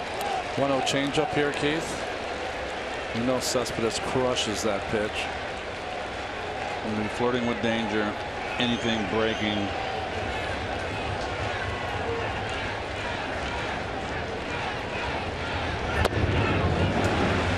Below the knees with a fastball, 2-0. Gosh, got a veteran pitcher out there. Well, a veteran pitcher, but one who has struggled with the long ball this year, particularly against the Mets. He's given up 24 home runs this year, and in his 6 prior career starts against the Mets, 11 home runs allowed. So he looks like he's pitching very carefully. Almost, I mean, I want to say this word, it's an awful word, but I've done it myself. He's pitching a little scared out there. It's an awful word to say about a pitcher, but that's what it appears to be. Let's see what he features 2-0. He's running out of his bag of tricks here. And Cespedes takes a cut, but not a good one, and a fastball up and away, 2-1. I think Cespedes was looking something middle in. Not a good 2-0 hack, and he knew it. Look at his expression. Or the greatest setup in the history of the game. Get him to throw the same pitch and get it out of the ballpark. Out to right center. He's got to throw a strike here. He can't go 3-1 again off this guy. Curtis Granderson on deck. 2 on and 1 out. Cespedes watches long away. 3-1.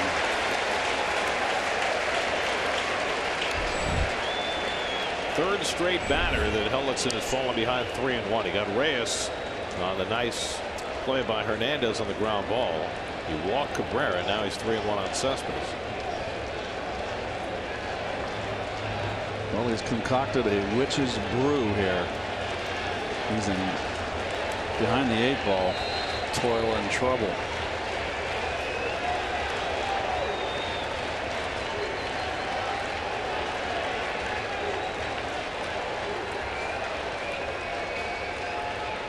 One coming. And Cespedes takes it high, and the bases are loaded. Back-to-back walks issued by Hellickson. And if you're Pete Mackanin, how much farther do you go with your starter? He's going to send Bob McClure, the pitching coach, out. Jeez. So that means that Hellickson will stay in to face Granderson with the bases loaded.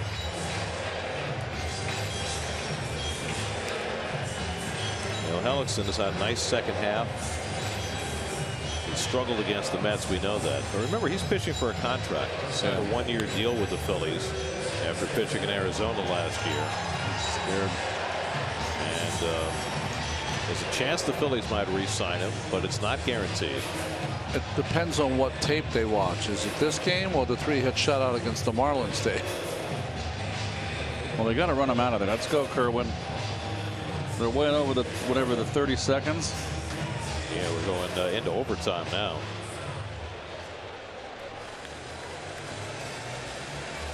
Kerwin, damn, he's very chatty with the players. Was Bobby McClure a dawdler when you was he a what? A dawdler? Oh. I don't remember. It's so long ago. A big chance for Granderson with the bases loaded and 1 out. Rivera at third, Cabrera at second, Cespedes at first. Mets down 3-1 in the 5th. Granderson had a hard line drive that Howard caught his last time up. He's 0 for 2 tonight. And Granderson takes a fastball for a strike. Curtis has never had much luck against Hellickson. Just 5 for 29 with 1 home run. 2 fastballs in a row here.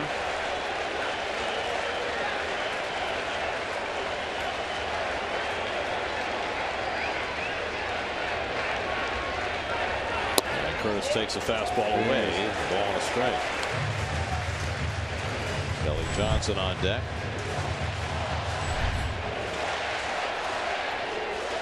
Hellickson's already thrown 21 pitches in this inning. He's walked the last 2 hitters.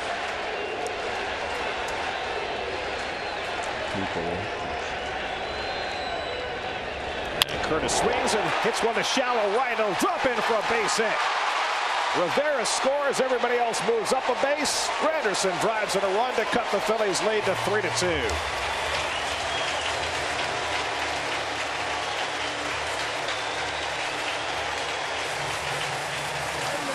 Well, he's dug his own hole, Hellickson, and he's become predictable. Granderson, after taking the first fastball, gets on that one. This is the only way that Cabrera can stop these days. We've seen this a couple of times now the last 2 nights, this sliding stop. That's 16 RBIs in 20 September games now for Granderson. Remember when he couldn't drive in a run without a home run? It's changed big time now for Curtis. Base is still loaded for Kelly Johnson. Mets now down a run. And Kelly takes up and away for ball 1. Johnson has hit 2 balls hard in this game. Hernandez made a nice play to his right and threw him out in the second. Then he hit a line drive that the shortstop Galvis made a leaping grab on in the 4th. This is where, as a manager, McCann giving the benefit of the doubt to a veteran starter. Doesn't look like he's going to make it through the 5th.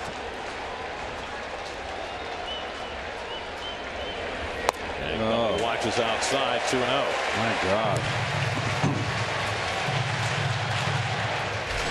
Began with Rene Rivera, who had just come in on a double switch, single off the wall and left after Reyes grounded out. Back-to-back walks, then the Granderson hit to drive in a run. And now Johnson poised with a 2-0 count.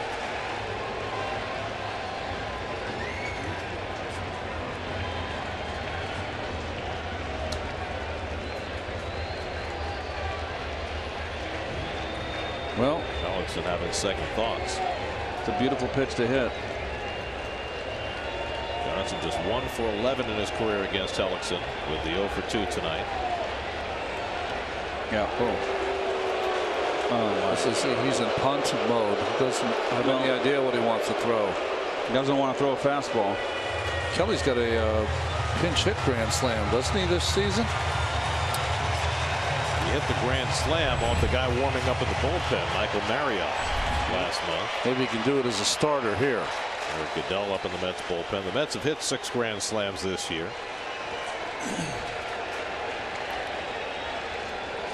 2-0 coming from Hellickson.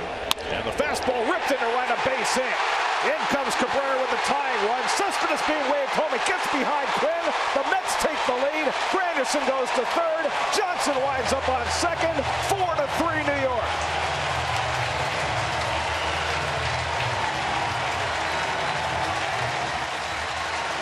And that's going to be it. The Mets have scored 3 times in the 5th inning. Kelly Johnson ties the game with a base hit, and then a second run scores on the error by Quinn. Low fastball, 2-0 count, had to. Pretty predictable.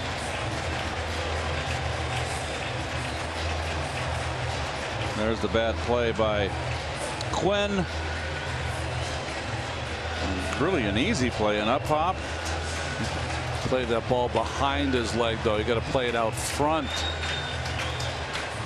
Jeremy Hellickson has thrived against the rest of the league, but he has suffered against the New York Mets, and again tonight. Mets take a 4-3 lead in the 5th and knock Hellickson out. This call to the bullpen is brought to you by Verizon. We'll be right back to Citi Field.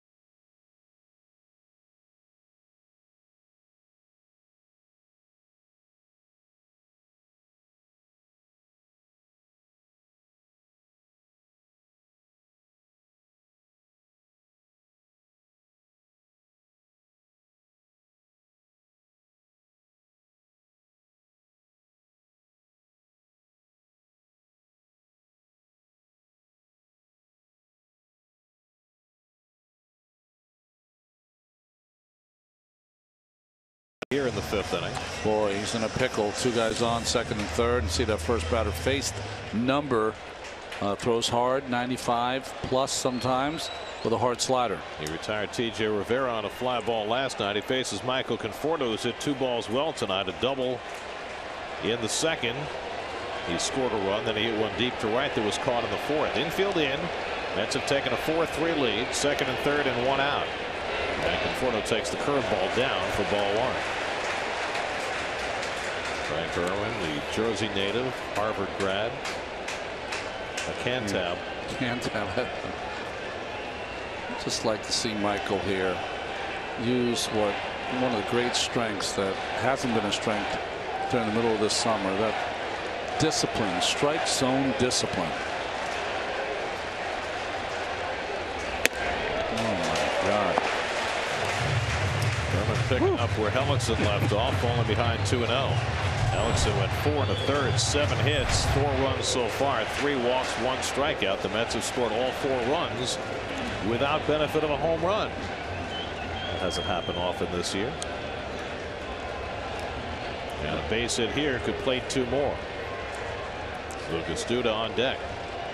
7 of the 9 runs last night, Mets scored via the home run.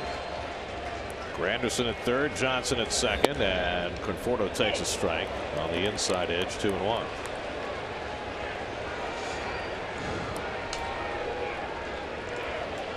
Granderson drove in the first run of the inning, Johnson the second. The go-ahead run scored on the error by the right fielder Quinn. And now Conforto trying to cash in with second and third and 1 out. Michael's had good at bats the last couple of nights. Drew a walk last night as a pinch hitter and the night before. 2 good at bats today. And now he's ahead of the count, 3-1. Oh, I'd love to see that. Hits a fastball, 2-1, but it wasn't where he wanted it. Let it go.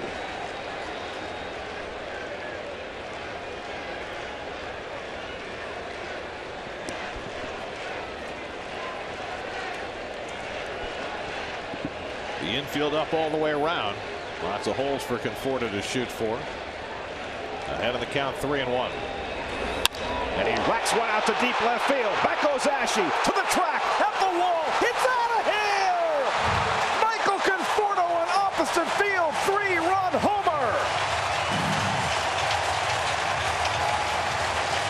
It's a 6-run 5th inning for the New York Mets on a 7-3 lead.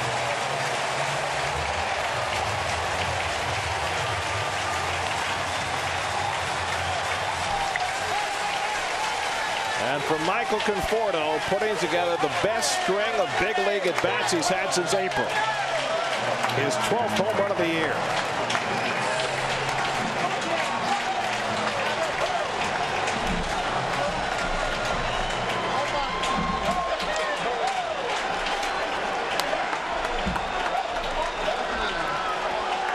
And if he's back, everything changes. It does. Duda fouls one off. And the most important thing here, and Conforto's got to realize this, is he's got some power to the opposite field. He does not need to pull. We saw it last year. Half of his home runs went to left field. This year became too pull conscious, but he's back using the whole field. And Duda takes a strike. Lucas has hit 2 balls hard tonight, a line out and a double. And Mets home run means $2,000 for No Kid Hungry, enough to provide 20,000 healthy meals courtesy of Citi. It makes you remember how this team was supposed to be structured. You know, you go back to April when the Mets had such a wonderful beginning to the season, 15-7, and it was with Duda in the lineup and with Conforto in the lineup and raking. And now all of a sudden both of them are back for the final 9 games. Duda strikes out for the second out.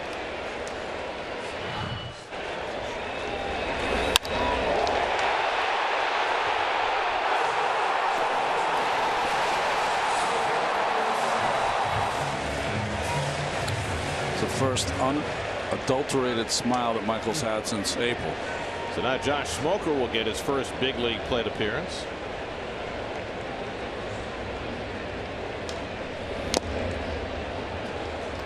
Smoker in his 8 years in the minor leagues had 2 at-bats.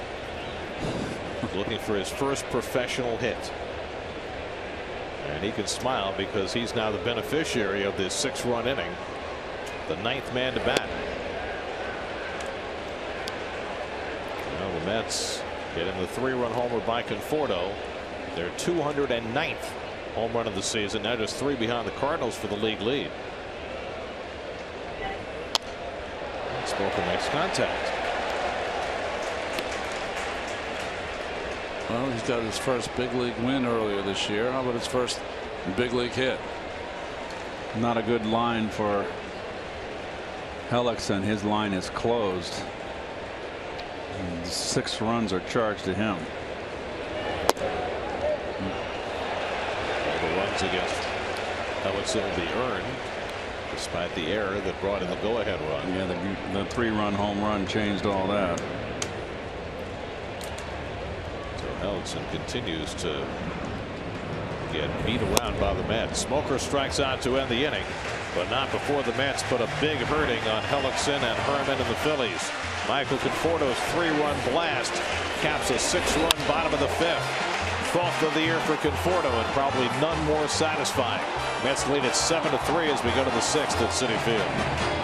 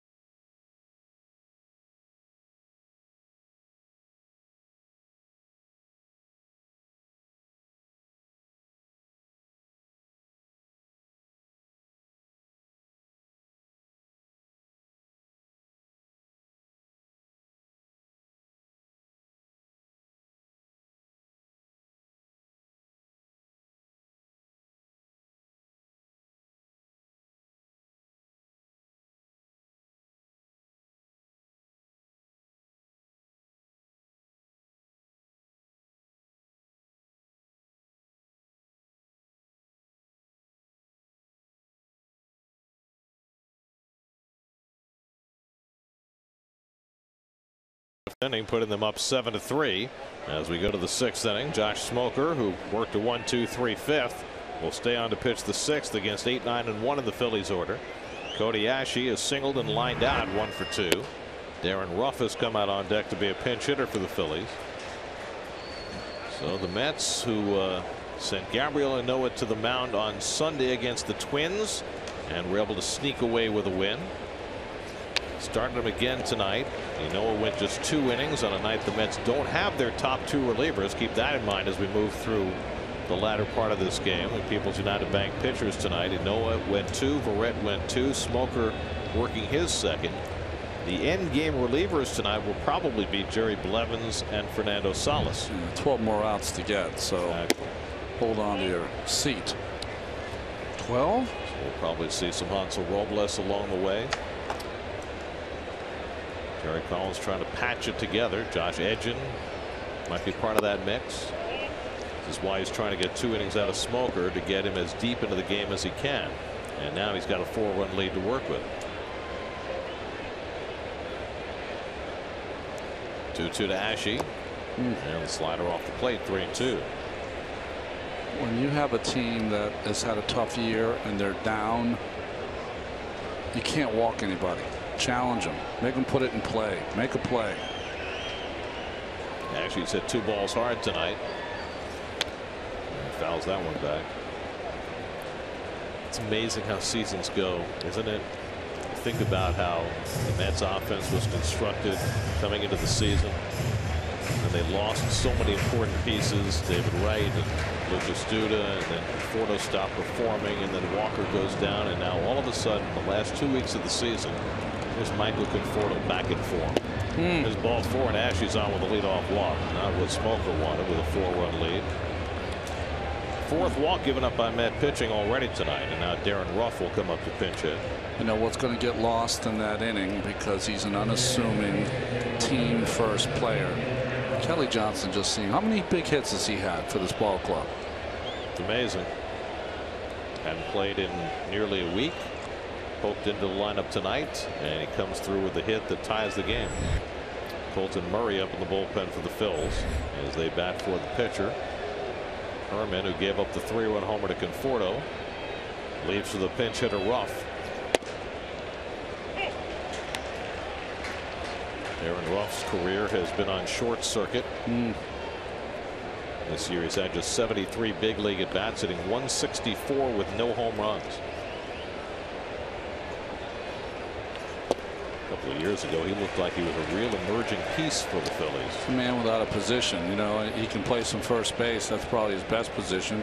But Howard still had it. That was still his position, so he tried to learn how to play left field.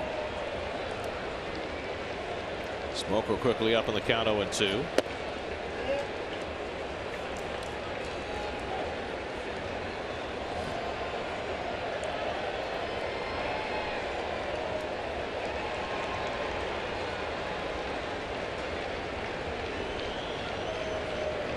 Cesar Hernandez, the on deck batter, a switch hitter.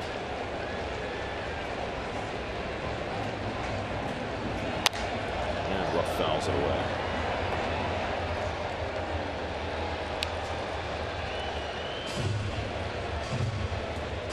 Well, the Giants play later tonight in San Diego with the rookie Albert Suarez on the mound. Cardinals lost this afternoon at Wrigley Field to Jake Arrieta and the Cubs. So those are the wild card standings up to the moment. Would you say Edwin Jackson pitching for the Padres tonight? Yeah. The very well traveled Edwin Jackson. Wasn't he like 20 years old when he came up with the Dodgers? Yes. He was one of those guys who really got hurt by being rushed. It seems like he's been trying to catch up ever since. Turn the corner to Ruff, and it's 2-2. Well, the fortunate part is while he was trying to catch up, he was getting paid. He got a big 4-year contract from the Cubbies, I think. This year he started out with the Marlins, wound up with the Padres. And now Smoker, after getting ahead of the count on Ruff, dallying around and goes to a full count.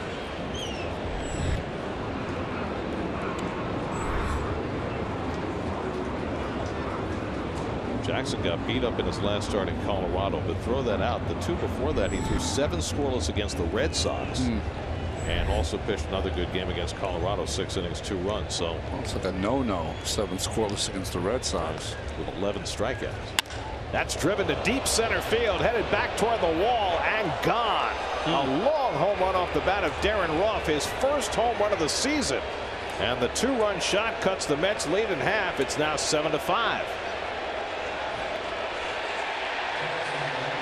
So Smoker got ahead in the count, 0-2.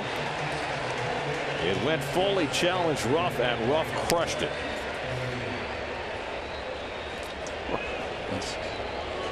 Well, he threw it down and right down Broadway. Well, that's going to be all for Smoker.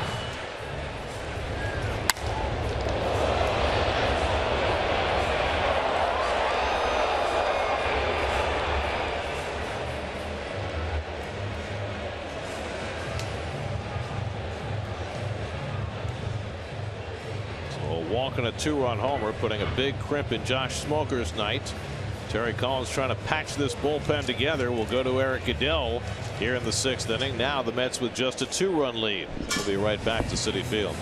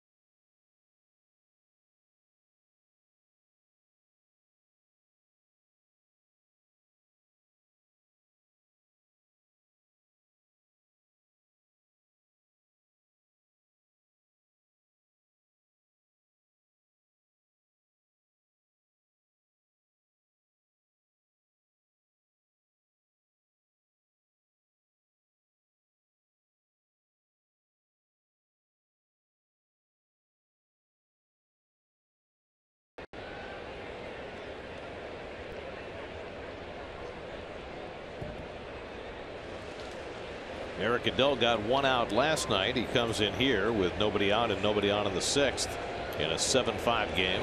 Top of the batting order, Cesar Hernandez takes a fastball for a strike. Cheap numbers for Eric Goodell. Boy, nice if he could get a little bit of length from him, especially since Smoker took that at bat.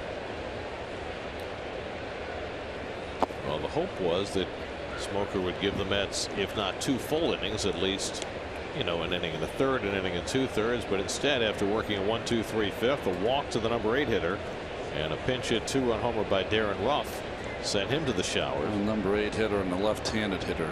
Gary can't do it. He knows it, though. 1-1 to Hernandez, who singled and walked tonight, and he lifts this one to left, easy for Cespedes. And that's the first out of the inning. So Hernandez has been a tough out in this series. On base 7 times out of 9 before that at bat. Flies out. And now Roman Quinn, who's gone 2 for 3 in this game, singled in a run in the 2nd inning, had an infield hit in the 4th.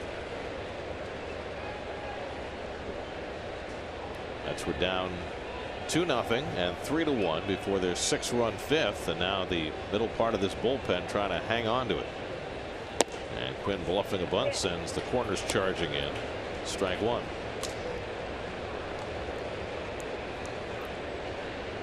The Mets used a franchise record tying 10 pitchers last night. How many tonight? They're on number 4 right now.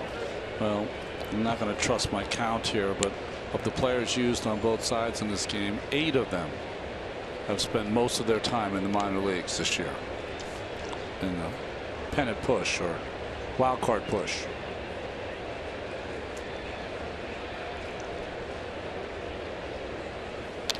Well, I was thinking about this today, as no one caught the home plate umpire Danley.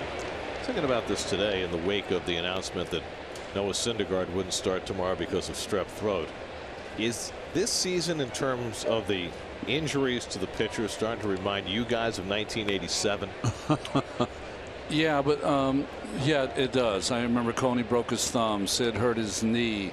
Groin injury for Roger McDowell. I, of course, broke my thumb in September. So yeah, it seemed like any time something bad could happen to the staff, it did. And there were a lot of no names, guys that came and pitched and did a fine job. Tom Edens and others that kept the Mets in the race. I mean, that team won 90 games, right? Yes. Don Schulze and John Mitchell, Right. all those guys filled in. Bob Gibson. The other Bob Gibson, that's right. That was the year Roger and Doc didn't start the season. That was 27, right? First 2 months. Did not start the season. Roger had appendicitis and had to get an operation. I mean, Ronnie was the last guy standing. And then Ronnie was the last one hurt. Well, I started that game that is kind of memorable now in Mets history. Terry Pendleton hit that 3-run home run off Roger. Mets were winning 4-1 in a crucial game. Well, you were working on a no-hitter in that game when you got hurt. That's right. Oh, well. Wasn't meant to be. That's sticks in my craw.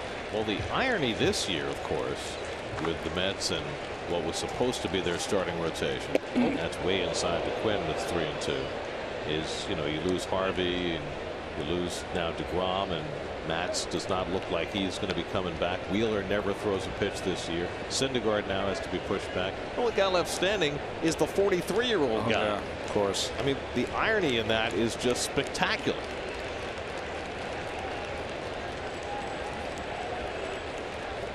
Three-two coming to Quinn, and he lines one to left, but right at Cespedes, doesn't have to move for the second out. Gary, 4 of the young pitchers going to be operated on. Matt has been. Wheeler Jacob has been. Wheeler has been. And Matt's probably will be. He will be. Okay. The only question is whether Syndergaard will be. He's also bone got, chips. got the bone spur. It's a smaller one, but that could be a candidate as well. So you could have all 5 of those young starters coming to spring training not having thrown a big league pitch since surgery. It's amazing, right? Which is not to say that they won't be able to perform. It's just there'll be a lot of uncertainty going into spring training. And, you know, when you have the Lugos and the Gazelmans and the Anoas and the Monteros and everybody else who's still in the mix in this organization, they'll all be there too. Well, you know, for Steven, if it's an operation for a bone chip, I had that twice. I never missed any time in a regular season. And for Jacob, I had my nerve moved and never missed any time in the regular season. So they should be all right. It's a good curveball by Goodell, 1-1 to Herrera. And with Harvey, the thoracic outlet surgery is one that pitchers seem to have recovered from all right. And he will have ample recovery time since he had it so early in the year. Gazelman might have to have a surgery on his left arm. That's right. Got that shoulder problem on his non-pitching arm. Herrera lifts one to left. Your poker hand in this inning will be 3 sevens. And Goodell gets the job done. They get us to the bottom of the 6th with the Mets leading 7-5.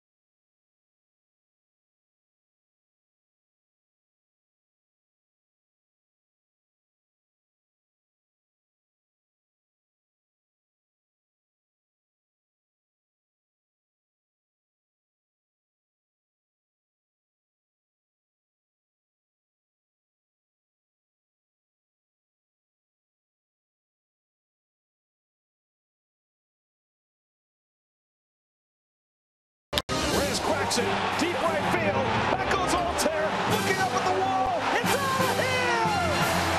Jose Reyes ties the game with a 2-run homer. And Cabrera hits from a deep right field. Back goes Borges, near the wall. It's out of here! Out of here! As Asdrubal Cabrera wins it for New York. A 3-run walk-off home run. Dramatics last night. Mets hoping to win without such dramatics tonight. Rene Rivera pops up the first pitch thrown by Colton Murray. Ryan Howard walks into foul territory to get it. 1 pitch and 1 out for the Kansas Jayhawk, Colton Murray. You see his numbers. His first 10 appearances with the Phillies, outstanding. ERA just over 1. His last 10 appearances, ERA over 10. That's where you get that ERA of 5.76. And as far as those comics, as we look out on the Shea Bridge, nice job by John DeMarsico, our Stan Lee of the production crew. So that's good to have a comics guy on the staff. Here's Jose Reyes, is 0 for 3 tonight. A fly ball and 2 grounders. Jeremy Hellickson took it on the chin. 4 1/3 innings, 6 runs, 7 hits. Frank Herrmann gave up a 3-run homer to Michael Conforto. Mets led 7-3. The 2-run pinch hit homer by Darren Ruff made it 7-5. And the Mets find themselves in another hard-fought game every day. Reyes pops this one up, and it should stay in play for Franco. 2 foul pop-ups, 2 outs. You know, Gary and Keith, just thinking out loud, how many pitchers you see the Cubbies, of course, beating the Cardinals? I wonder how many pitchers in today's game, that the complete game is so rare, are able to put back-to-back great games together after they've had a signature game. A complete game shutout against Miami, and their next start was like the one Hellickson had. I thought that'll be something to look at maybe this winter. Well, there aren't that many complete games to go so it won't be that hard. Right. Here's Cabrera, who's been on base twice, an infield hit and a walk. 1 for 2 on the night.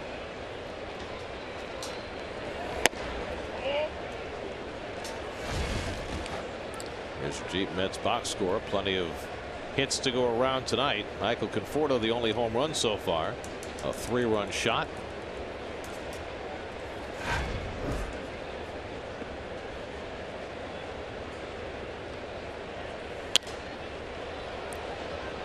One to Cabrera. He fouled one off his knee earlier in the game. Not the bad knee, the other knee. Now he should be more balanced. Yoenis Cespedes on deck.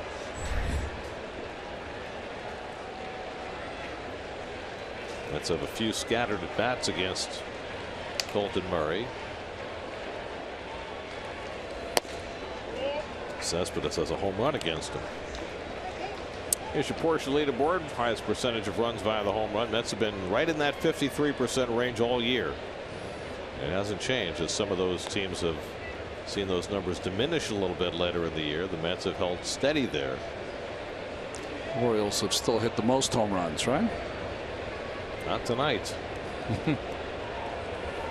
Although they just got a home run by Pedro Alvarez to get on the board. They were shut out for the first 6 innings at Camden Yards tonight by Arizona and Shelby Miller. Yeah, that's Shelby Miller. Yeah, I'd like to see him come back. He's got too good of an arm not to be an effective pitcher. ERA over 6.5. 2-1 Arizona in the 9th. Grounds one to the right side for Hernandez. And that's the inning. So Murray comes in and gets the Mets out 1-2-3 after the Phillies got closer. Now to the 7th. It's 7-5.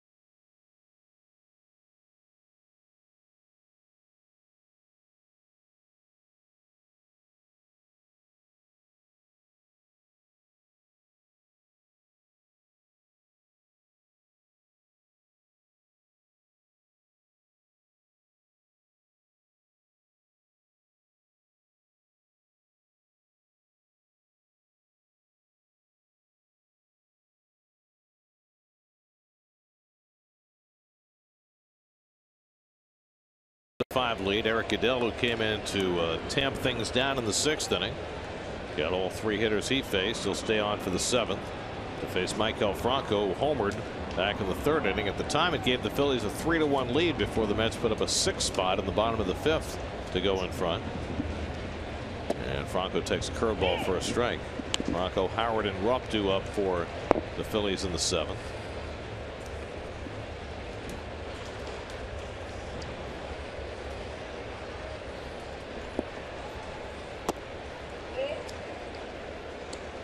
So you were talking about pitchers rebounding from complete games, Ronnie. It's worth noting that this year, I believe, is going to be the first full season in Major League history without 100 complete games. Yeah, wow. Even last year there were 104. This year it's down to 81 with a week, less than a week and a half. Wow.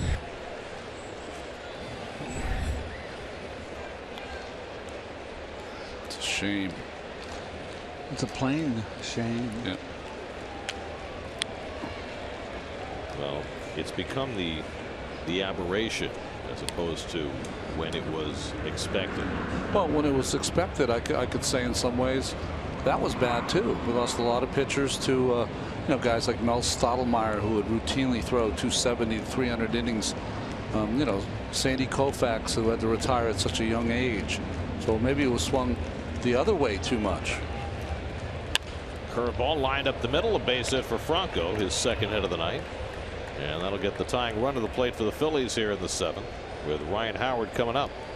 So remember, Smoker worked a 1-2-3 5th inning. They left him in for the 6th, and he gave him a walk and a 2-run homer. Now, after Goodell got the first 3 hitters he faced in the 6th, he stays on for the 7th. Then he gives up a leadoff hit. For all the people who scream and yell about how a relief pitcher should be left in for a 2nd inning when he's been successful, sometimes they're not successful. Listen, they're not used to pitching another inning. They're used to getting the outs and going and having a cold one. As Ryan Howard is 0 for 3. 3 fly ball outs.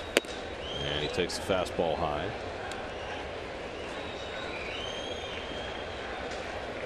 Well, those are the percentage of starts completed by decade. And this decade, we're down below 4%. Last year, just over 2%. This year, less than that. Trying to get it down to 0 at some point. Do our best. That's become almost a moot point. It's just not part of the game anymore. Yeah. Well, luckily the injuries are not happening because of that. I believe that was sarcasm. Yeah. And strike to Howard, 2-1.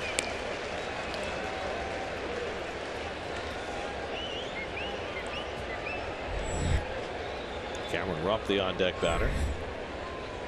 Let's have the bullpen cranking again after the leadoff hit by Franco. And Howard takes a splitter off the plate. Now it's 3-1. So Goodell has painted himself into a dangerous spot against Howard, who homered last night. Also Robles, Josh Edgin up in the Mets bullpen here in the 7th. Remember, no Reed, no Familia tonight. And Howard checks his swing, and it's a strike. Sherwood Denley thought about it. Now it's 3-2. Nope. Everything's changed now. There's very few people challenged 3-1, 2-0.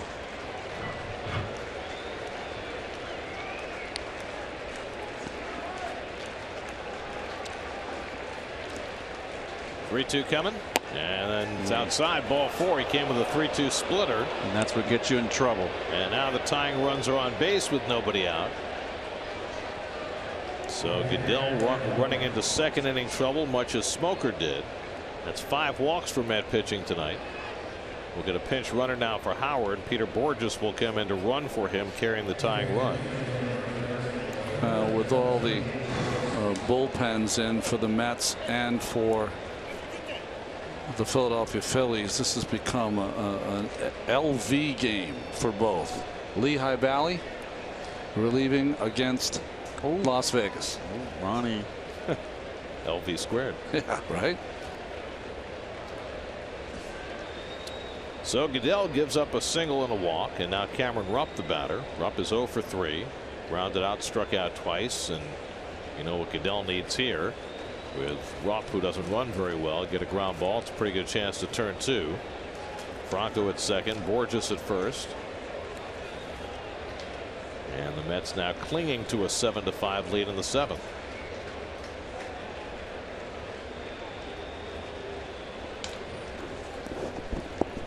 And Rupp takes a fastball for a strike. Rupp has grounded into 10 double plays this season.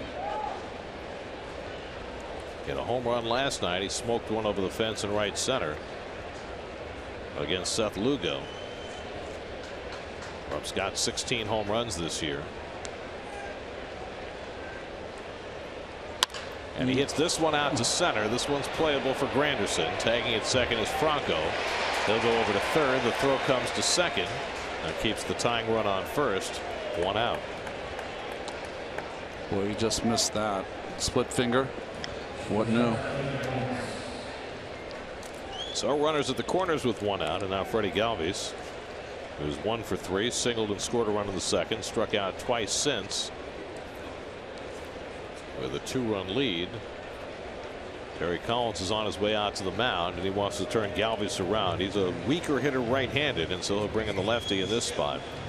Josh Edgin will come in to relieve Goodell. So Goodell exits after an inning and a third, and Edgin comes in to face Galvis. 7-5 Mets in the 7th.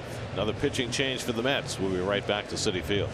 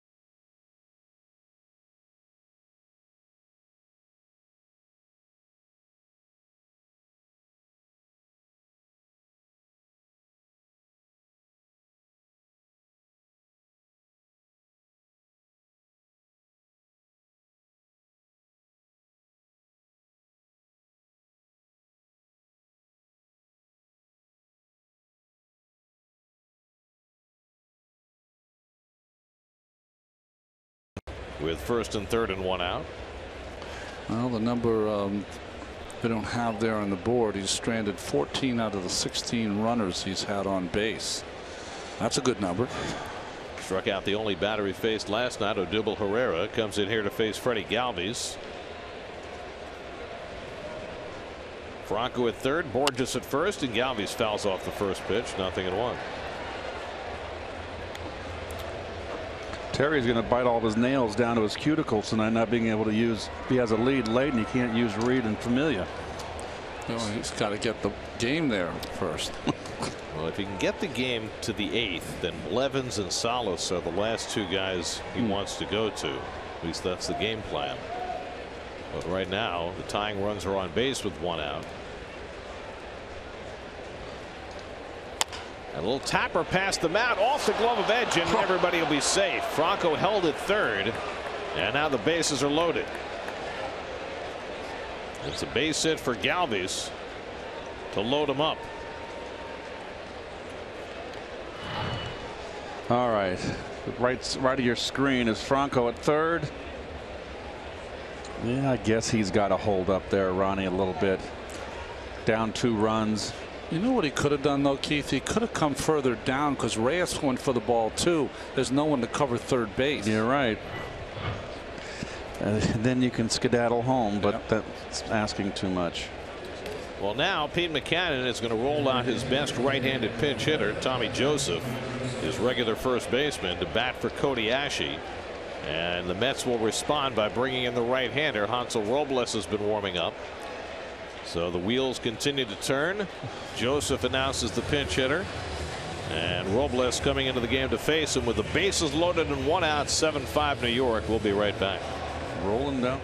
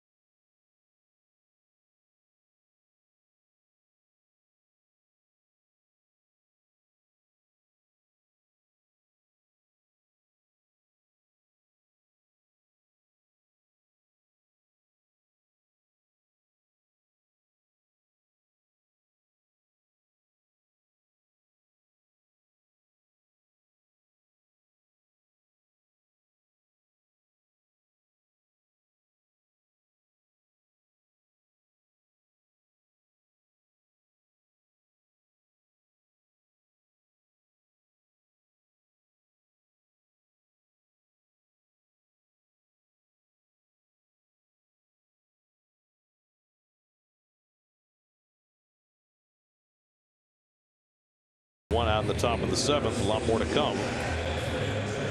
Gabriel Ynoa went 2 innings, left for a pinch hitter, and the Mets have been running relief pitchers out there ever since. And Hansel Robles about to be the 6th Met pitcher after they used 10 last night. Well, you have the numbers of these guys in the bullpen, so it allows you to kind of manage these type of games. And to me, you know you're doing it, trying to do it in a scientific way. But it really feels like I'm going to put a pitcher out there and go until you can't get any outs anymore, and we'll try someone else. Well, we were talking in the commercial break is what I recall in September was you, and particularly in a stretch run when the games were important, you went with your big guns out of the bullpen. Remember, pitchers went deeper. Only 5 guys in the bullpen back then. Well, there's 7 now. And the only time you used the guys up from AAA was when the game was 8-0 or winning or losing. It was a blowout. Got some numbers here from Elias about the use of relievers in the first 5 months of the season versus September. Back in '86, when you guys played April through August, 3.6 relief pitchers per game, 2 teams combined, and in September 3.7, so it didn't change much. This year 6.1 before September 1st, 7.2 after. So the gap has become greater, and teams are taking more advantage of the extra numbers. Whether that helps them or not, I guess is a matter of opinion. 7.2. This is the 7th pitcher for the Mets. Tommy Joseph facing Hansel Robles, who misses low and away for ball 1. This is a huge spot. This is a very big game. They're all important. A 2-run lead. The bases are loaded. Franco at third, Borges the pinch runner at second, Galvis at first. Edgin faced 1 batter through 2 pitches, gave up the infield hit. And now Robles trying to fight the Mets through this 7th inning. Switching Andres Blanco on deck to pinch hit. Joseph is batting for Ashe in the 8th spot. And Joseph pulls one down to third. Reyes goes to the bag, fires to first, double play, side retired.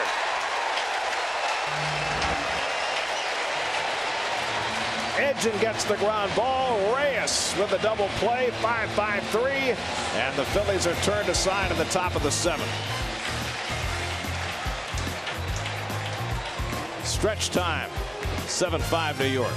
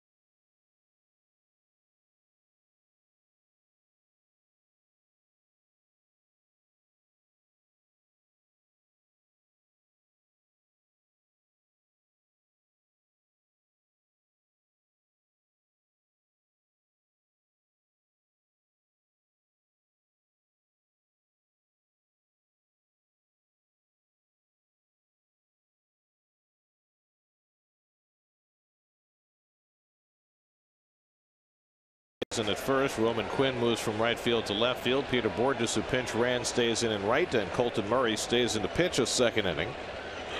Murray got the Mets 1-2-3 in the 6th. He faces Yoenis Cespedes to start the bottom of the 7th. Mets up 7-5. And Cespedes off the first pitch fastball and lost the bat in the process.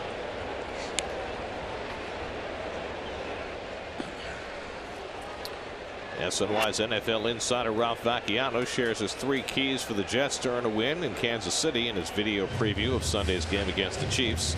Only on SNY.TV, your online home of all things New York sports. Better grip. Cespedes 0 for 2 in a walk today. He walked in the midst of the Mets' 6-run 5th inning. It was capped by Michael Conforto's 3-run homer that right now is the difference in this game. 3 infielders stacked on the left side against Cespedes. Granderson on deck, then Kelly Johnson. And the slider on the corner. 0-2. We had to shoot some pictures on the field the other day, and we were in the dugout, and I was very tempted to lift Cespedes' bat up. I wanted to see the weight of it. But you just can't touch another guy's bats, right? I don't feel like you can. And a foul ball. He stays alive. Now I know that's true with the glove. Is it true with the bat? Well, I'm not for a hitter. I'm sure Keith could pick up the bat. I would feel not right as a pitcher touching a bat of a great player. I would. Pitchers touch the bat, and let me tell you, they can take hits out of those things. That's exactly what I'm saying. Keep your hands off my bat. A hit magnet, drawing the energy out of the wood. I mean, I know it's kind of superstitious, but it's real. If you believe it, it's real. Yeah, right. It's like Tinkerbell. Yeah. Clap your hands. It's like, if you want to touch bats, go over to the opposing team and touch their bats. Well, he did in his own way when he pitched. That's right. He put holes in their bat. Wow. Oh, boy.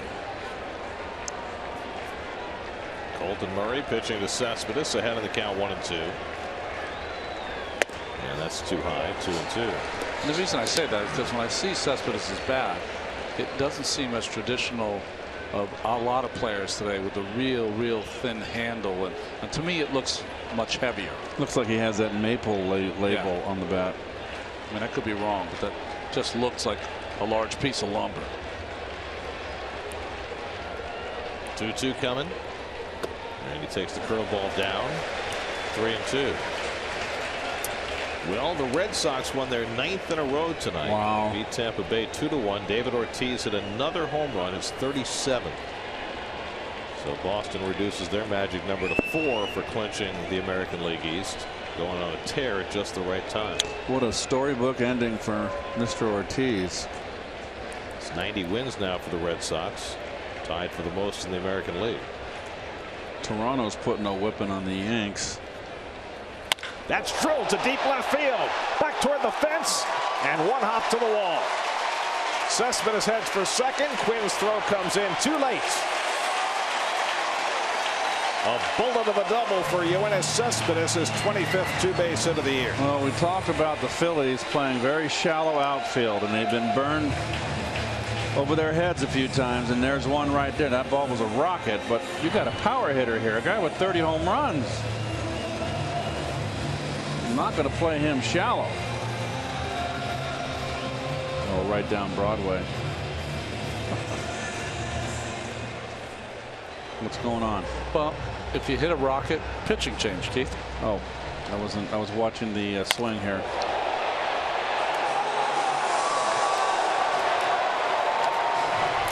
Well, the third pitcher on both sides tonight who's worked an effective inning and then an ineffective inning. And so Murray will leave. They'll bring in the lefty to face Curtis Granderson. 7-5 Mets in the 7th. We'll be right back.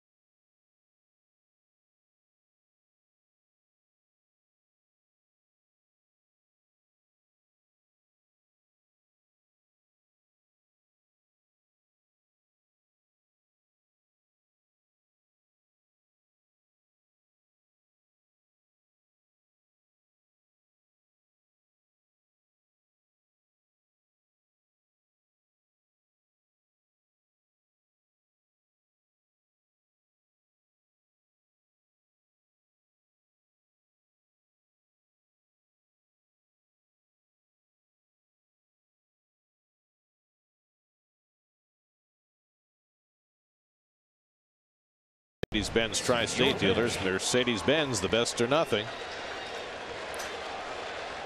25-year-old lefty Patrick Schuster in to face Curtis Granderson. And throws a slider that misses outside, ball one. Well, Schuster comes from the side. He was claimed off waivers from the Oakland Athletics, sent to Lehigh Valley, and just recently recalled. In 5 games for the A's earlier this year. Now his 4th game with the Phillies. Granderson 1 for 3, drove in a run with a base hit in the 5th inning. And he takes a fastball for a strike.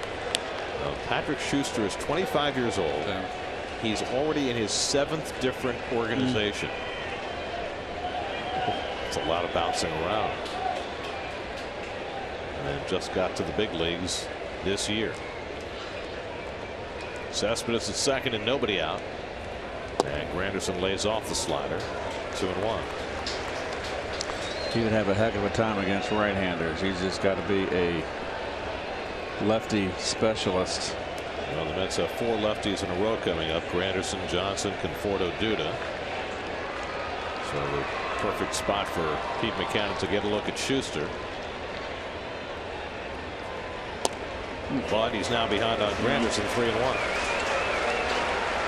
Isn't it funny? We've seen 3 different relievers tonight. 2 for the Mets and 1 for the Phillies have a clean inning of relief and then come back the next inning and fall apart. Happened to Colton Murray, who gave up the leadoff double to Cespedes after a 1-2-3 6th. Here's a fastball strike, 3-2 to Granderson. Didn't have to be either.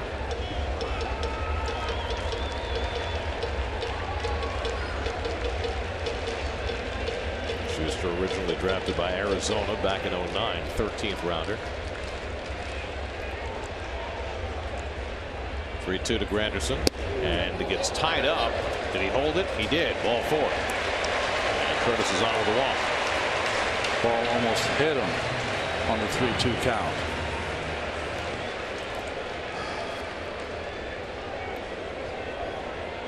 Close to swinging. Nope. So now it's Kelly Johnson. But Juan Lagares is going to bat for him, and he will undoubtedly be asked to bunt. Lagares has been taking some batting practice. This is his first plate appearance since coming back from thumb surgery. And the understanding that I have is that he's not quite ready to swing the bat yet, but he might be in a few days. But Terry said earlier tonight that if he had a bunting situation, he would use Lagares, and this would appear to be that spot. And do you think that's why Bobby McClure is out there, to let Schuster know that?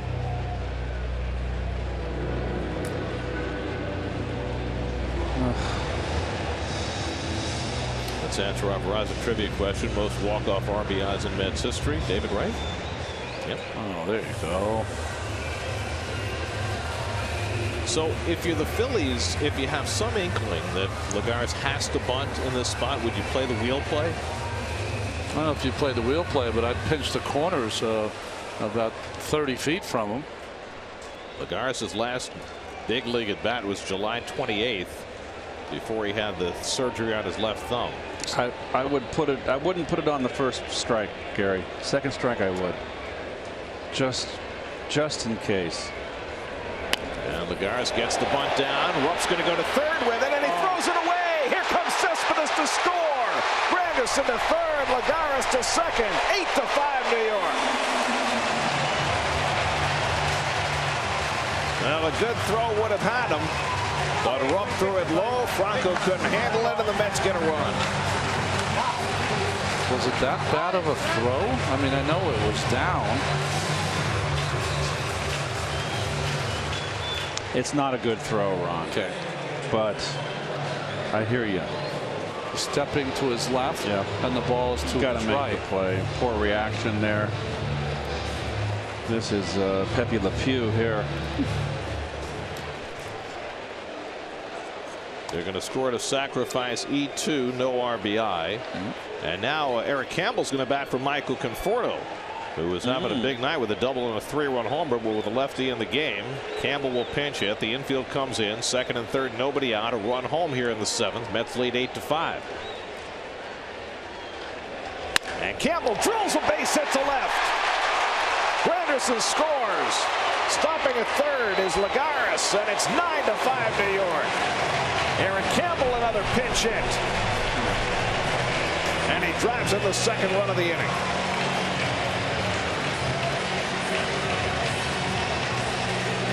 Terry's pushing all the right buttons tonight. Well, infield in. First pitch. Hey, you got a lefty out there. Go to ripping.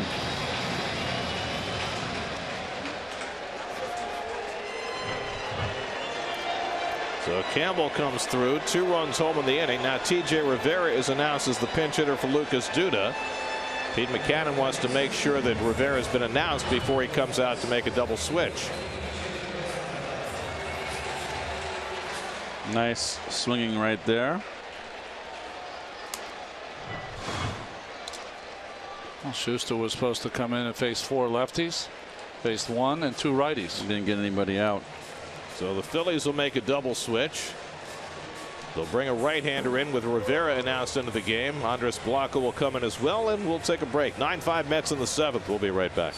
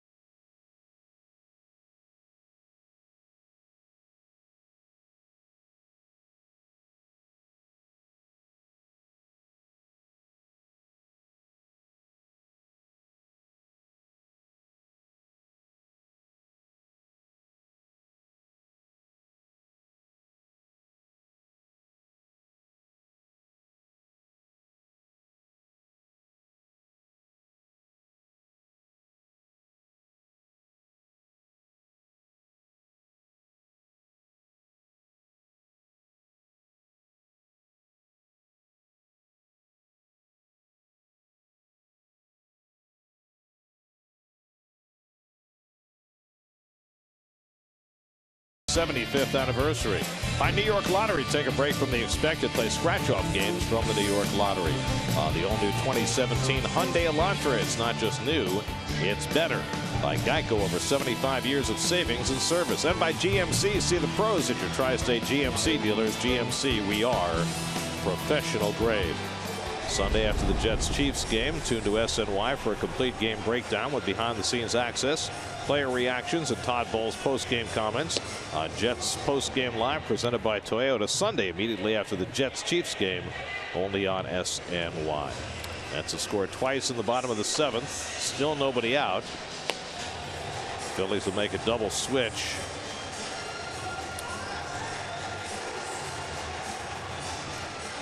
Severino Gonzalez is on to pitch. Pitched in last night's ball game, had a couple of strikeouts and an inning of work. He pitched the 10th inning, nearly gave up the game-winning home run to Lucas Duda, the ball that went 6 inches foul. Andres Blanco, you see there, he comes in to play first base.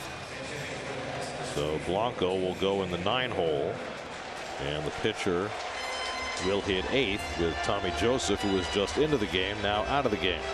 And so it goes.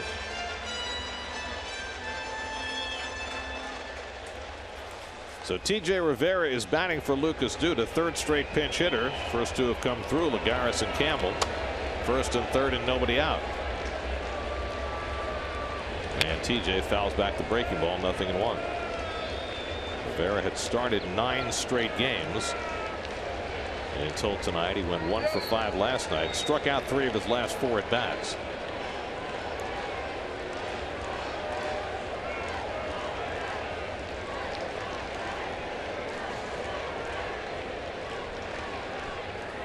And Rivera lines one to center. Tagging at third is Lagares. Grabbed by Herrera. Here comes the throw to the plate. And Lagares arrives safely. A sacrifice fly for T.J. Rivera adds the third run of the inning, and it's 10-5 New York. Nice at bat by T.J. Keith.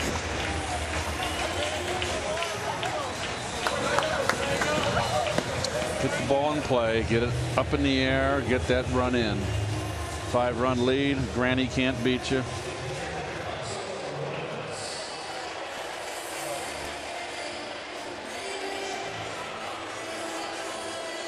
Stayed in on that slider.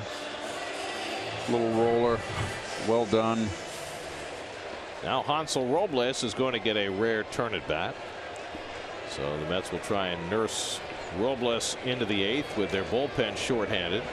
Now with a 5-run lead. And not bunting on the first pitch. Here comes Tuffle. He's going to have a little tutorial on the signs.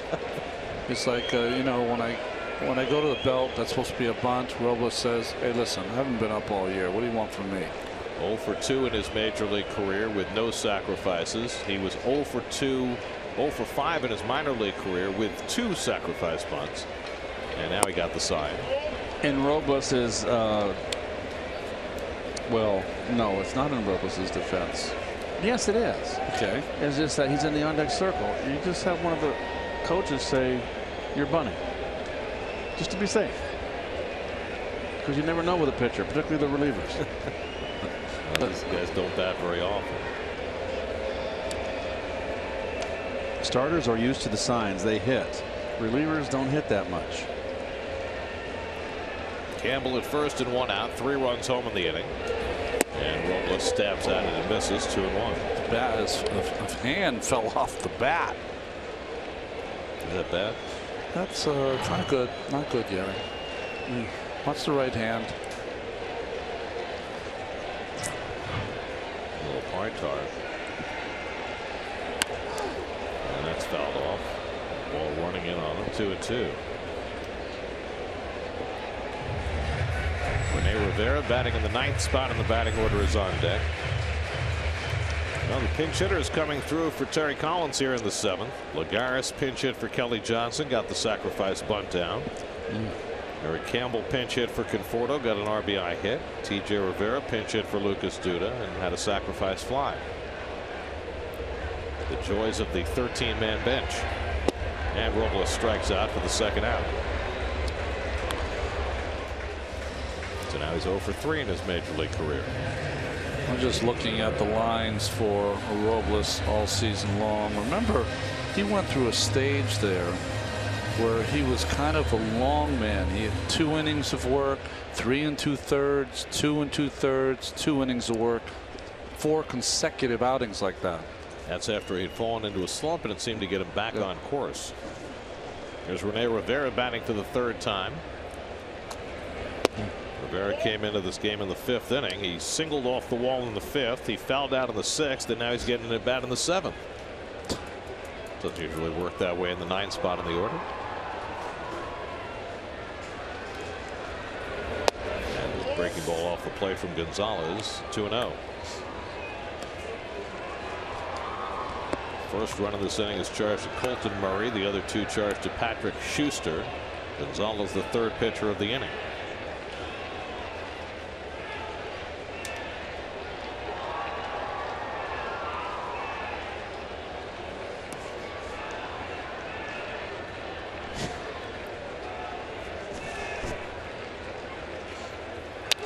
It's foul back.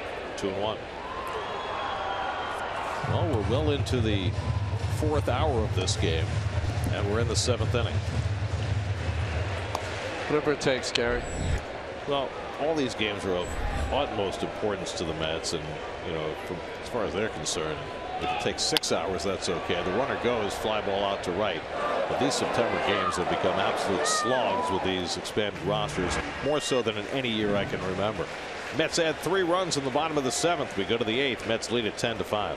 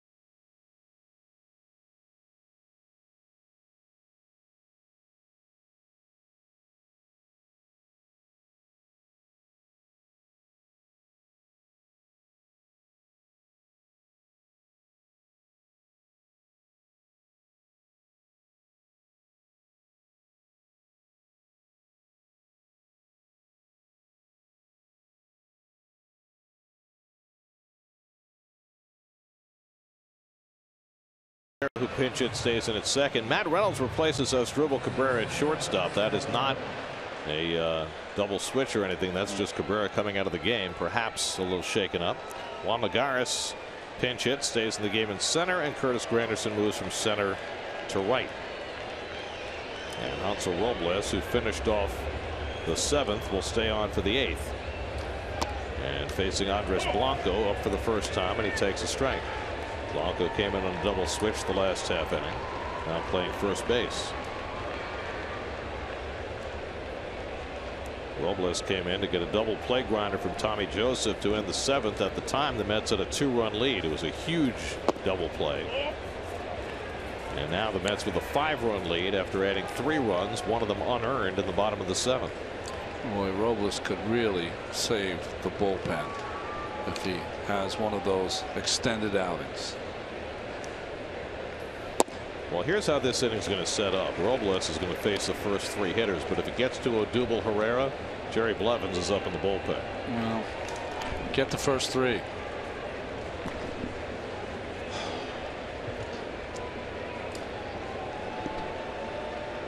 One-two coming, and Blanco fishing for the changeup, and that's the first out. 1 out and nobody on in the top of the 8th. Sunday on Mets Insider. It's the final push. Take a look back at the struggles, the injuries, and the rebounds the Mets have had to endure this season in order to spot in the playoff chase. On Mets Insider, presented by WB Mason, Sunday at 4:30, only on SNY. Coming up tonight after the post-game Geico Sports Night, all the wild card news, including the latest on the Giants in San Diego. Slapped to short by Hernandez. Reynolds with the off-balance throw, scoop attempt, and Campbell doesn't come up. A no scoop for Soup. And Hernandez safe. Rivera puts a tag on him just in case, but he didn't take the turn. Well, he had him with a good throw. Got nothing on it. Came up a little bit. They're going to charge an error on Reynolds on that play.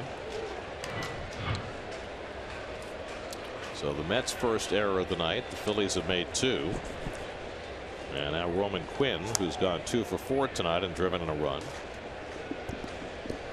Another switch hitter for Robles to face. Herrera on deck. Blevins in the bullpen ready for him. That's driven to right field. On comes Granderson, and he picks it for the 2nd out. So Quinn is retired, and there are 2 away.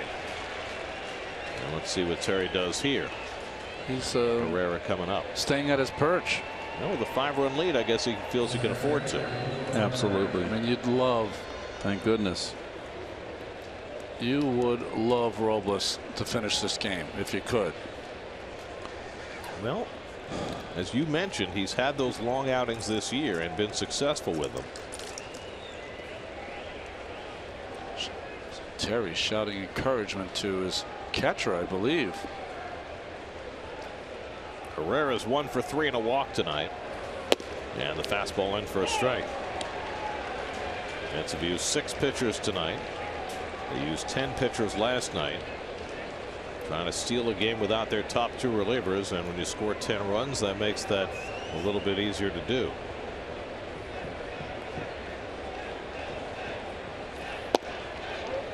Should say without their top 2 relievers and without a frontline starting pitcher. Well, I think all of us were saying, though, just score 10 runs makes it easy. Well, they had a similar circumstance in Inoa's first start on Sunday. They didn't have Reed and Familia for that game. Played an offbeat lineup and won. Squeaked one by the Twins 3-2, with Blevins getting the save.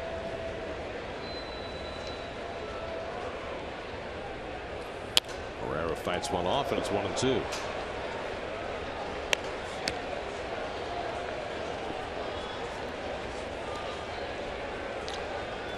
Toronto has won, so the Blue Jays stay in the first wild card in the American League. Detroit has won, so they stay in the 2nd wild card spot. The Orioles, who are a half game behind Detroit, are still playing 2-2 with Arizona in the 11th. Matt Wieters tied that game with a 9th inning home run.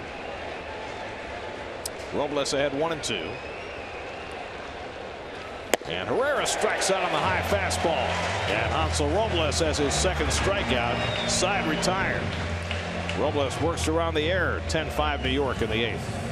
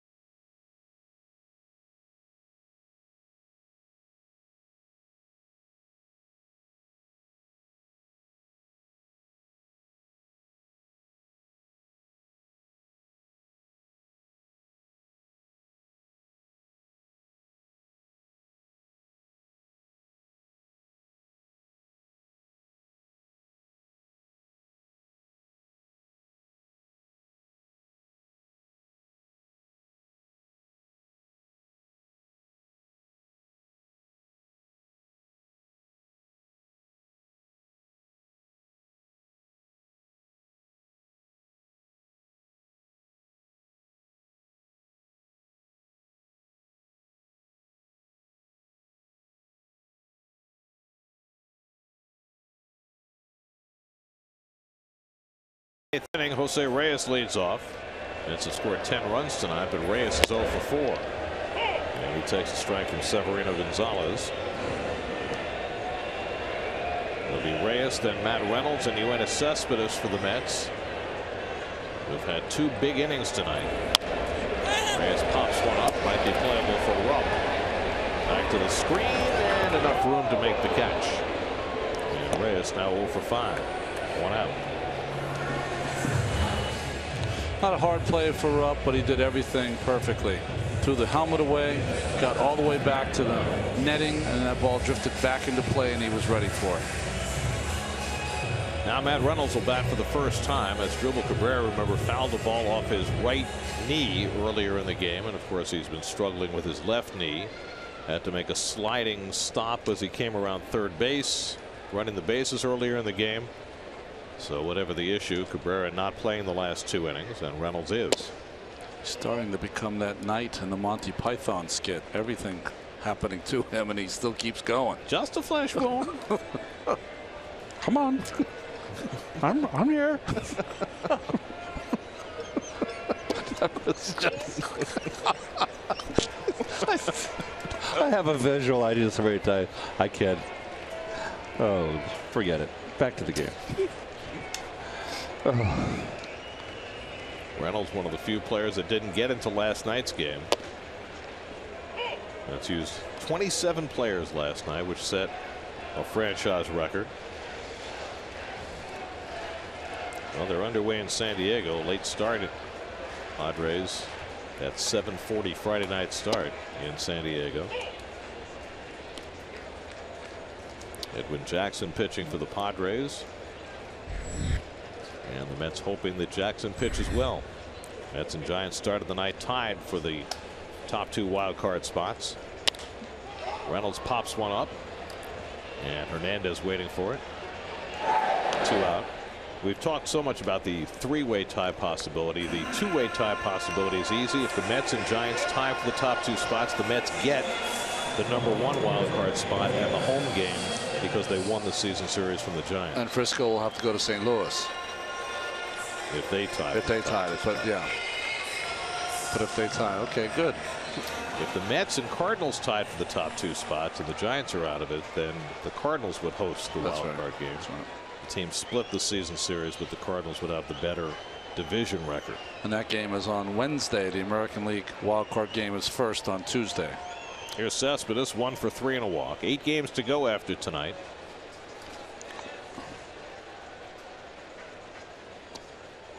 And the Cardinals have 2 more to play at Wrigley Field after getting shut out by Jake Arrieta and the Cubs this afternoon. And the Cubs have some things to play for, even though they've clinched the division. They've not yet clinched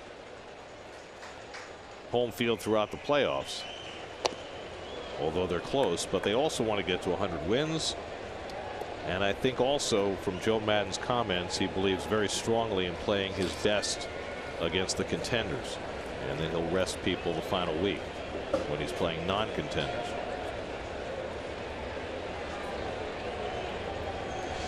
There's nobody up in the Mets bullpen, so it may be that Hansel Robles is going back to the mound for the 9th inning. He's already worked an inning and 2/3. 2-1 to Cespedes.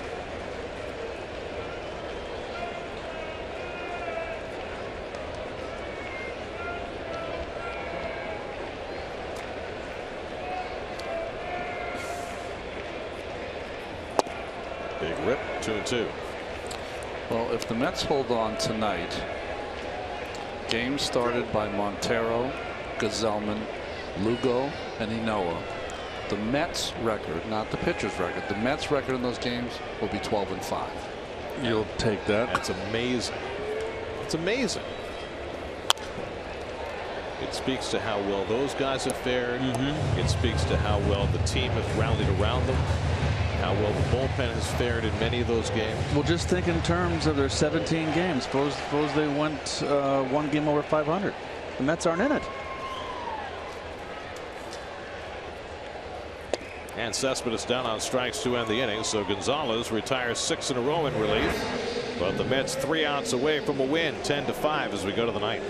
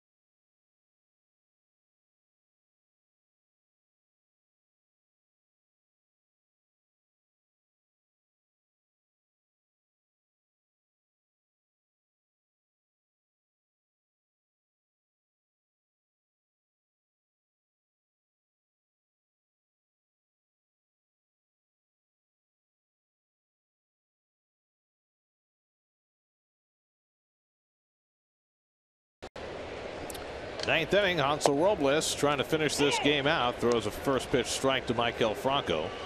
Franco's 2 for 3 and a walk and a home run back in the 3rd inning. The Phillies at the time had a 3-1 lead.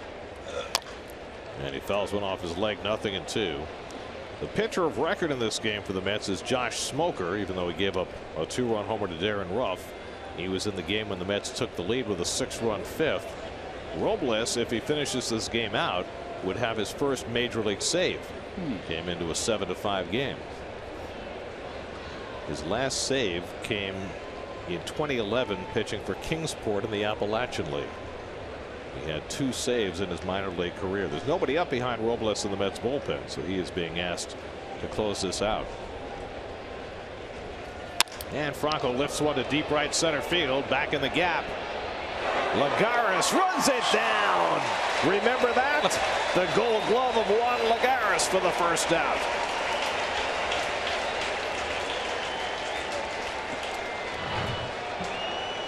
Well, covers a lot of ground. We were used to this.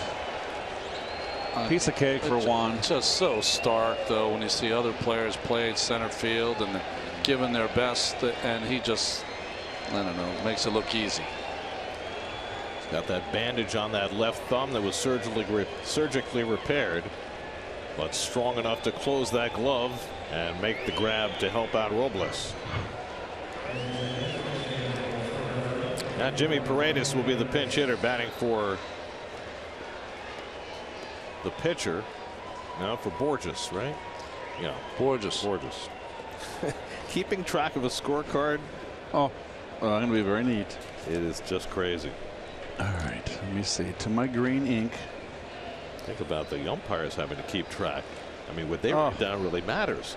What we write down, it's only for our own edification. Paredes, the switch hitter, hitting .228 for the year. Likes to pull the ball. And the Mets put 3 infielders on the right side. And Paredes takes a home run cut with his team down by 5 runs. SNY Super Slow Motion is brought to you by your Mercedes-Benz Tri-State dealers. Mercedes-Benz, the best or nothing. And Robles has gotten 6 outs and thrown only 16 pitches. And he gets ahead on Paredes, 0-2. Gabriel Linoa went 2 innings. Logan Verrett went 2 innings. Josh Smoker an inning. Eric Udell an inning and a third. Josh Edgen faced 1 batter. And now Robles trying to finish it up. And he strikes out Paredes for the 2nd out. 3rd strikeout in relief for Hansel Robles. After we're done here, it's WB Mason postgame live. Gary Apple, Jim Duquette will be in the chairs, giving you all the highlights, the interviews, the analysis, the stuff. In the chairs. Never heard it that way before. Very good, Gary. They do sit. Sounds important. Phillies are down to their final out. Cameron Rupp, the batter, and takes a slider for a strike. If the Mets win tonight, they clinch a winning season. It would be their 82nd victory of the year. And they guarantee themselves to be in the top spot in the wild card when the night ends. In the air to left field. This should do it. Cespedes in. And the ball game is over. Hansel Robles gets his first major league save, going the final 2 2/3. Michael Conforto with a big 3-run homer in the Mets' 6-run 5th. And the Mets beat the Phillies for the 2nd straight night, 10-5.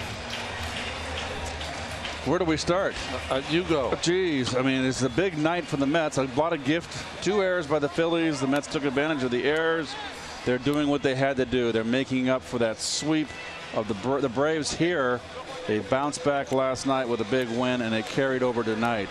They got 10 runs on 10 hits, took advantage of poor Philly play, and they got another W on the board. And as far as the pitching is concerned, I can't say enough about Hansel Robles. He didn't know if the caravan of pitchers was going to continue, and he just put a stopper in the faucet.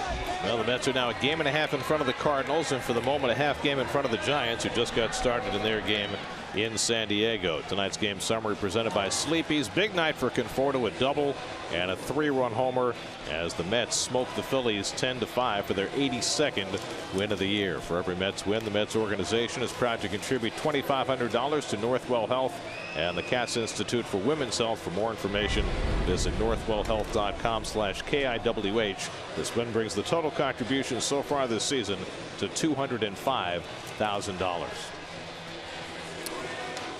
Tomorrow night, game 3 of this series, Sean Gilmartin will get his first start of the year for the Mets, with Noah Syndergaard suffering from strep throat. Alec Asher, who was suspended for the first half of the year, will pitch for the Phillies.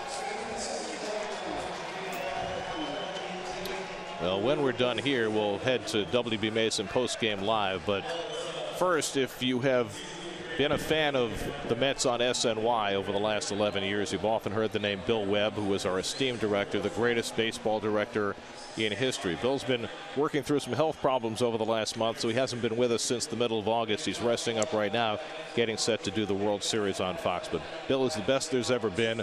We love him to death. Bill, this is for you. Stand by the roll D, no scoreboard. 1-0. And I go to the net, roll D, but they take D, track D. He's the one that broke me into business. He's the best at what he does. How many Emmys does he have? He'll be the first one to tell you. I think it's over 40. I was very fortunate to break in with someone like him in the truck. I will always hear Bill's mantra that nothing is more important than the game. The game comes first. Nothing's more important within the game than the confrontation between the pitcher and batter. Got him looking. We've had an incredible amount of laughs in the 11 years that we've worked together, and I would not trade it for anything. The relationship between Bill and his camera people is unbelievable. They would run through a wall for him because he treats them like family. Cindy and his kids, Matt, Sammy, and Aaron, they sacrificed a lot because Bill wasn't always around. Bill spent a lot of time on the road, and I'm grateful to them because I got to share that time with Bill. The perspective that he shared with me is just something I'll never forget. For all that he is as a director and as great as he is at that, and for all he did to help me in my career, I just think he's a great friend. He's been our quarterback for 11 seasons. And Bill, I appreciate all of your loyalty, your dedication. We've been lucky to have you. Thank you, Eddie. I think we're all kind of creatures of others that put us together, you know, kind of mold us. And he's not. He's just an original person, original thinker, and the best director of television in the history of the game.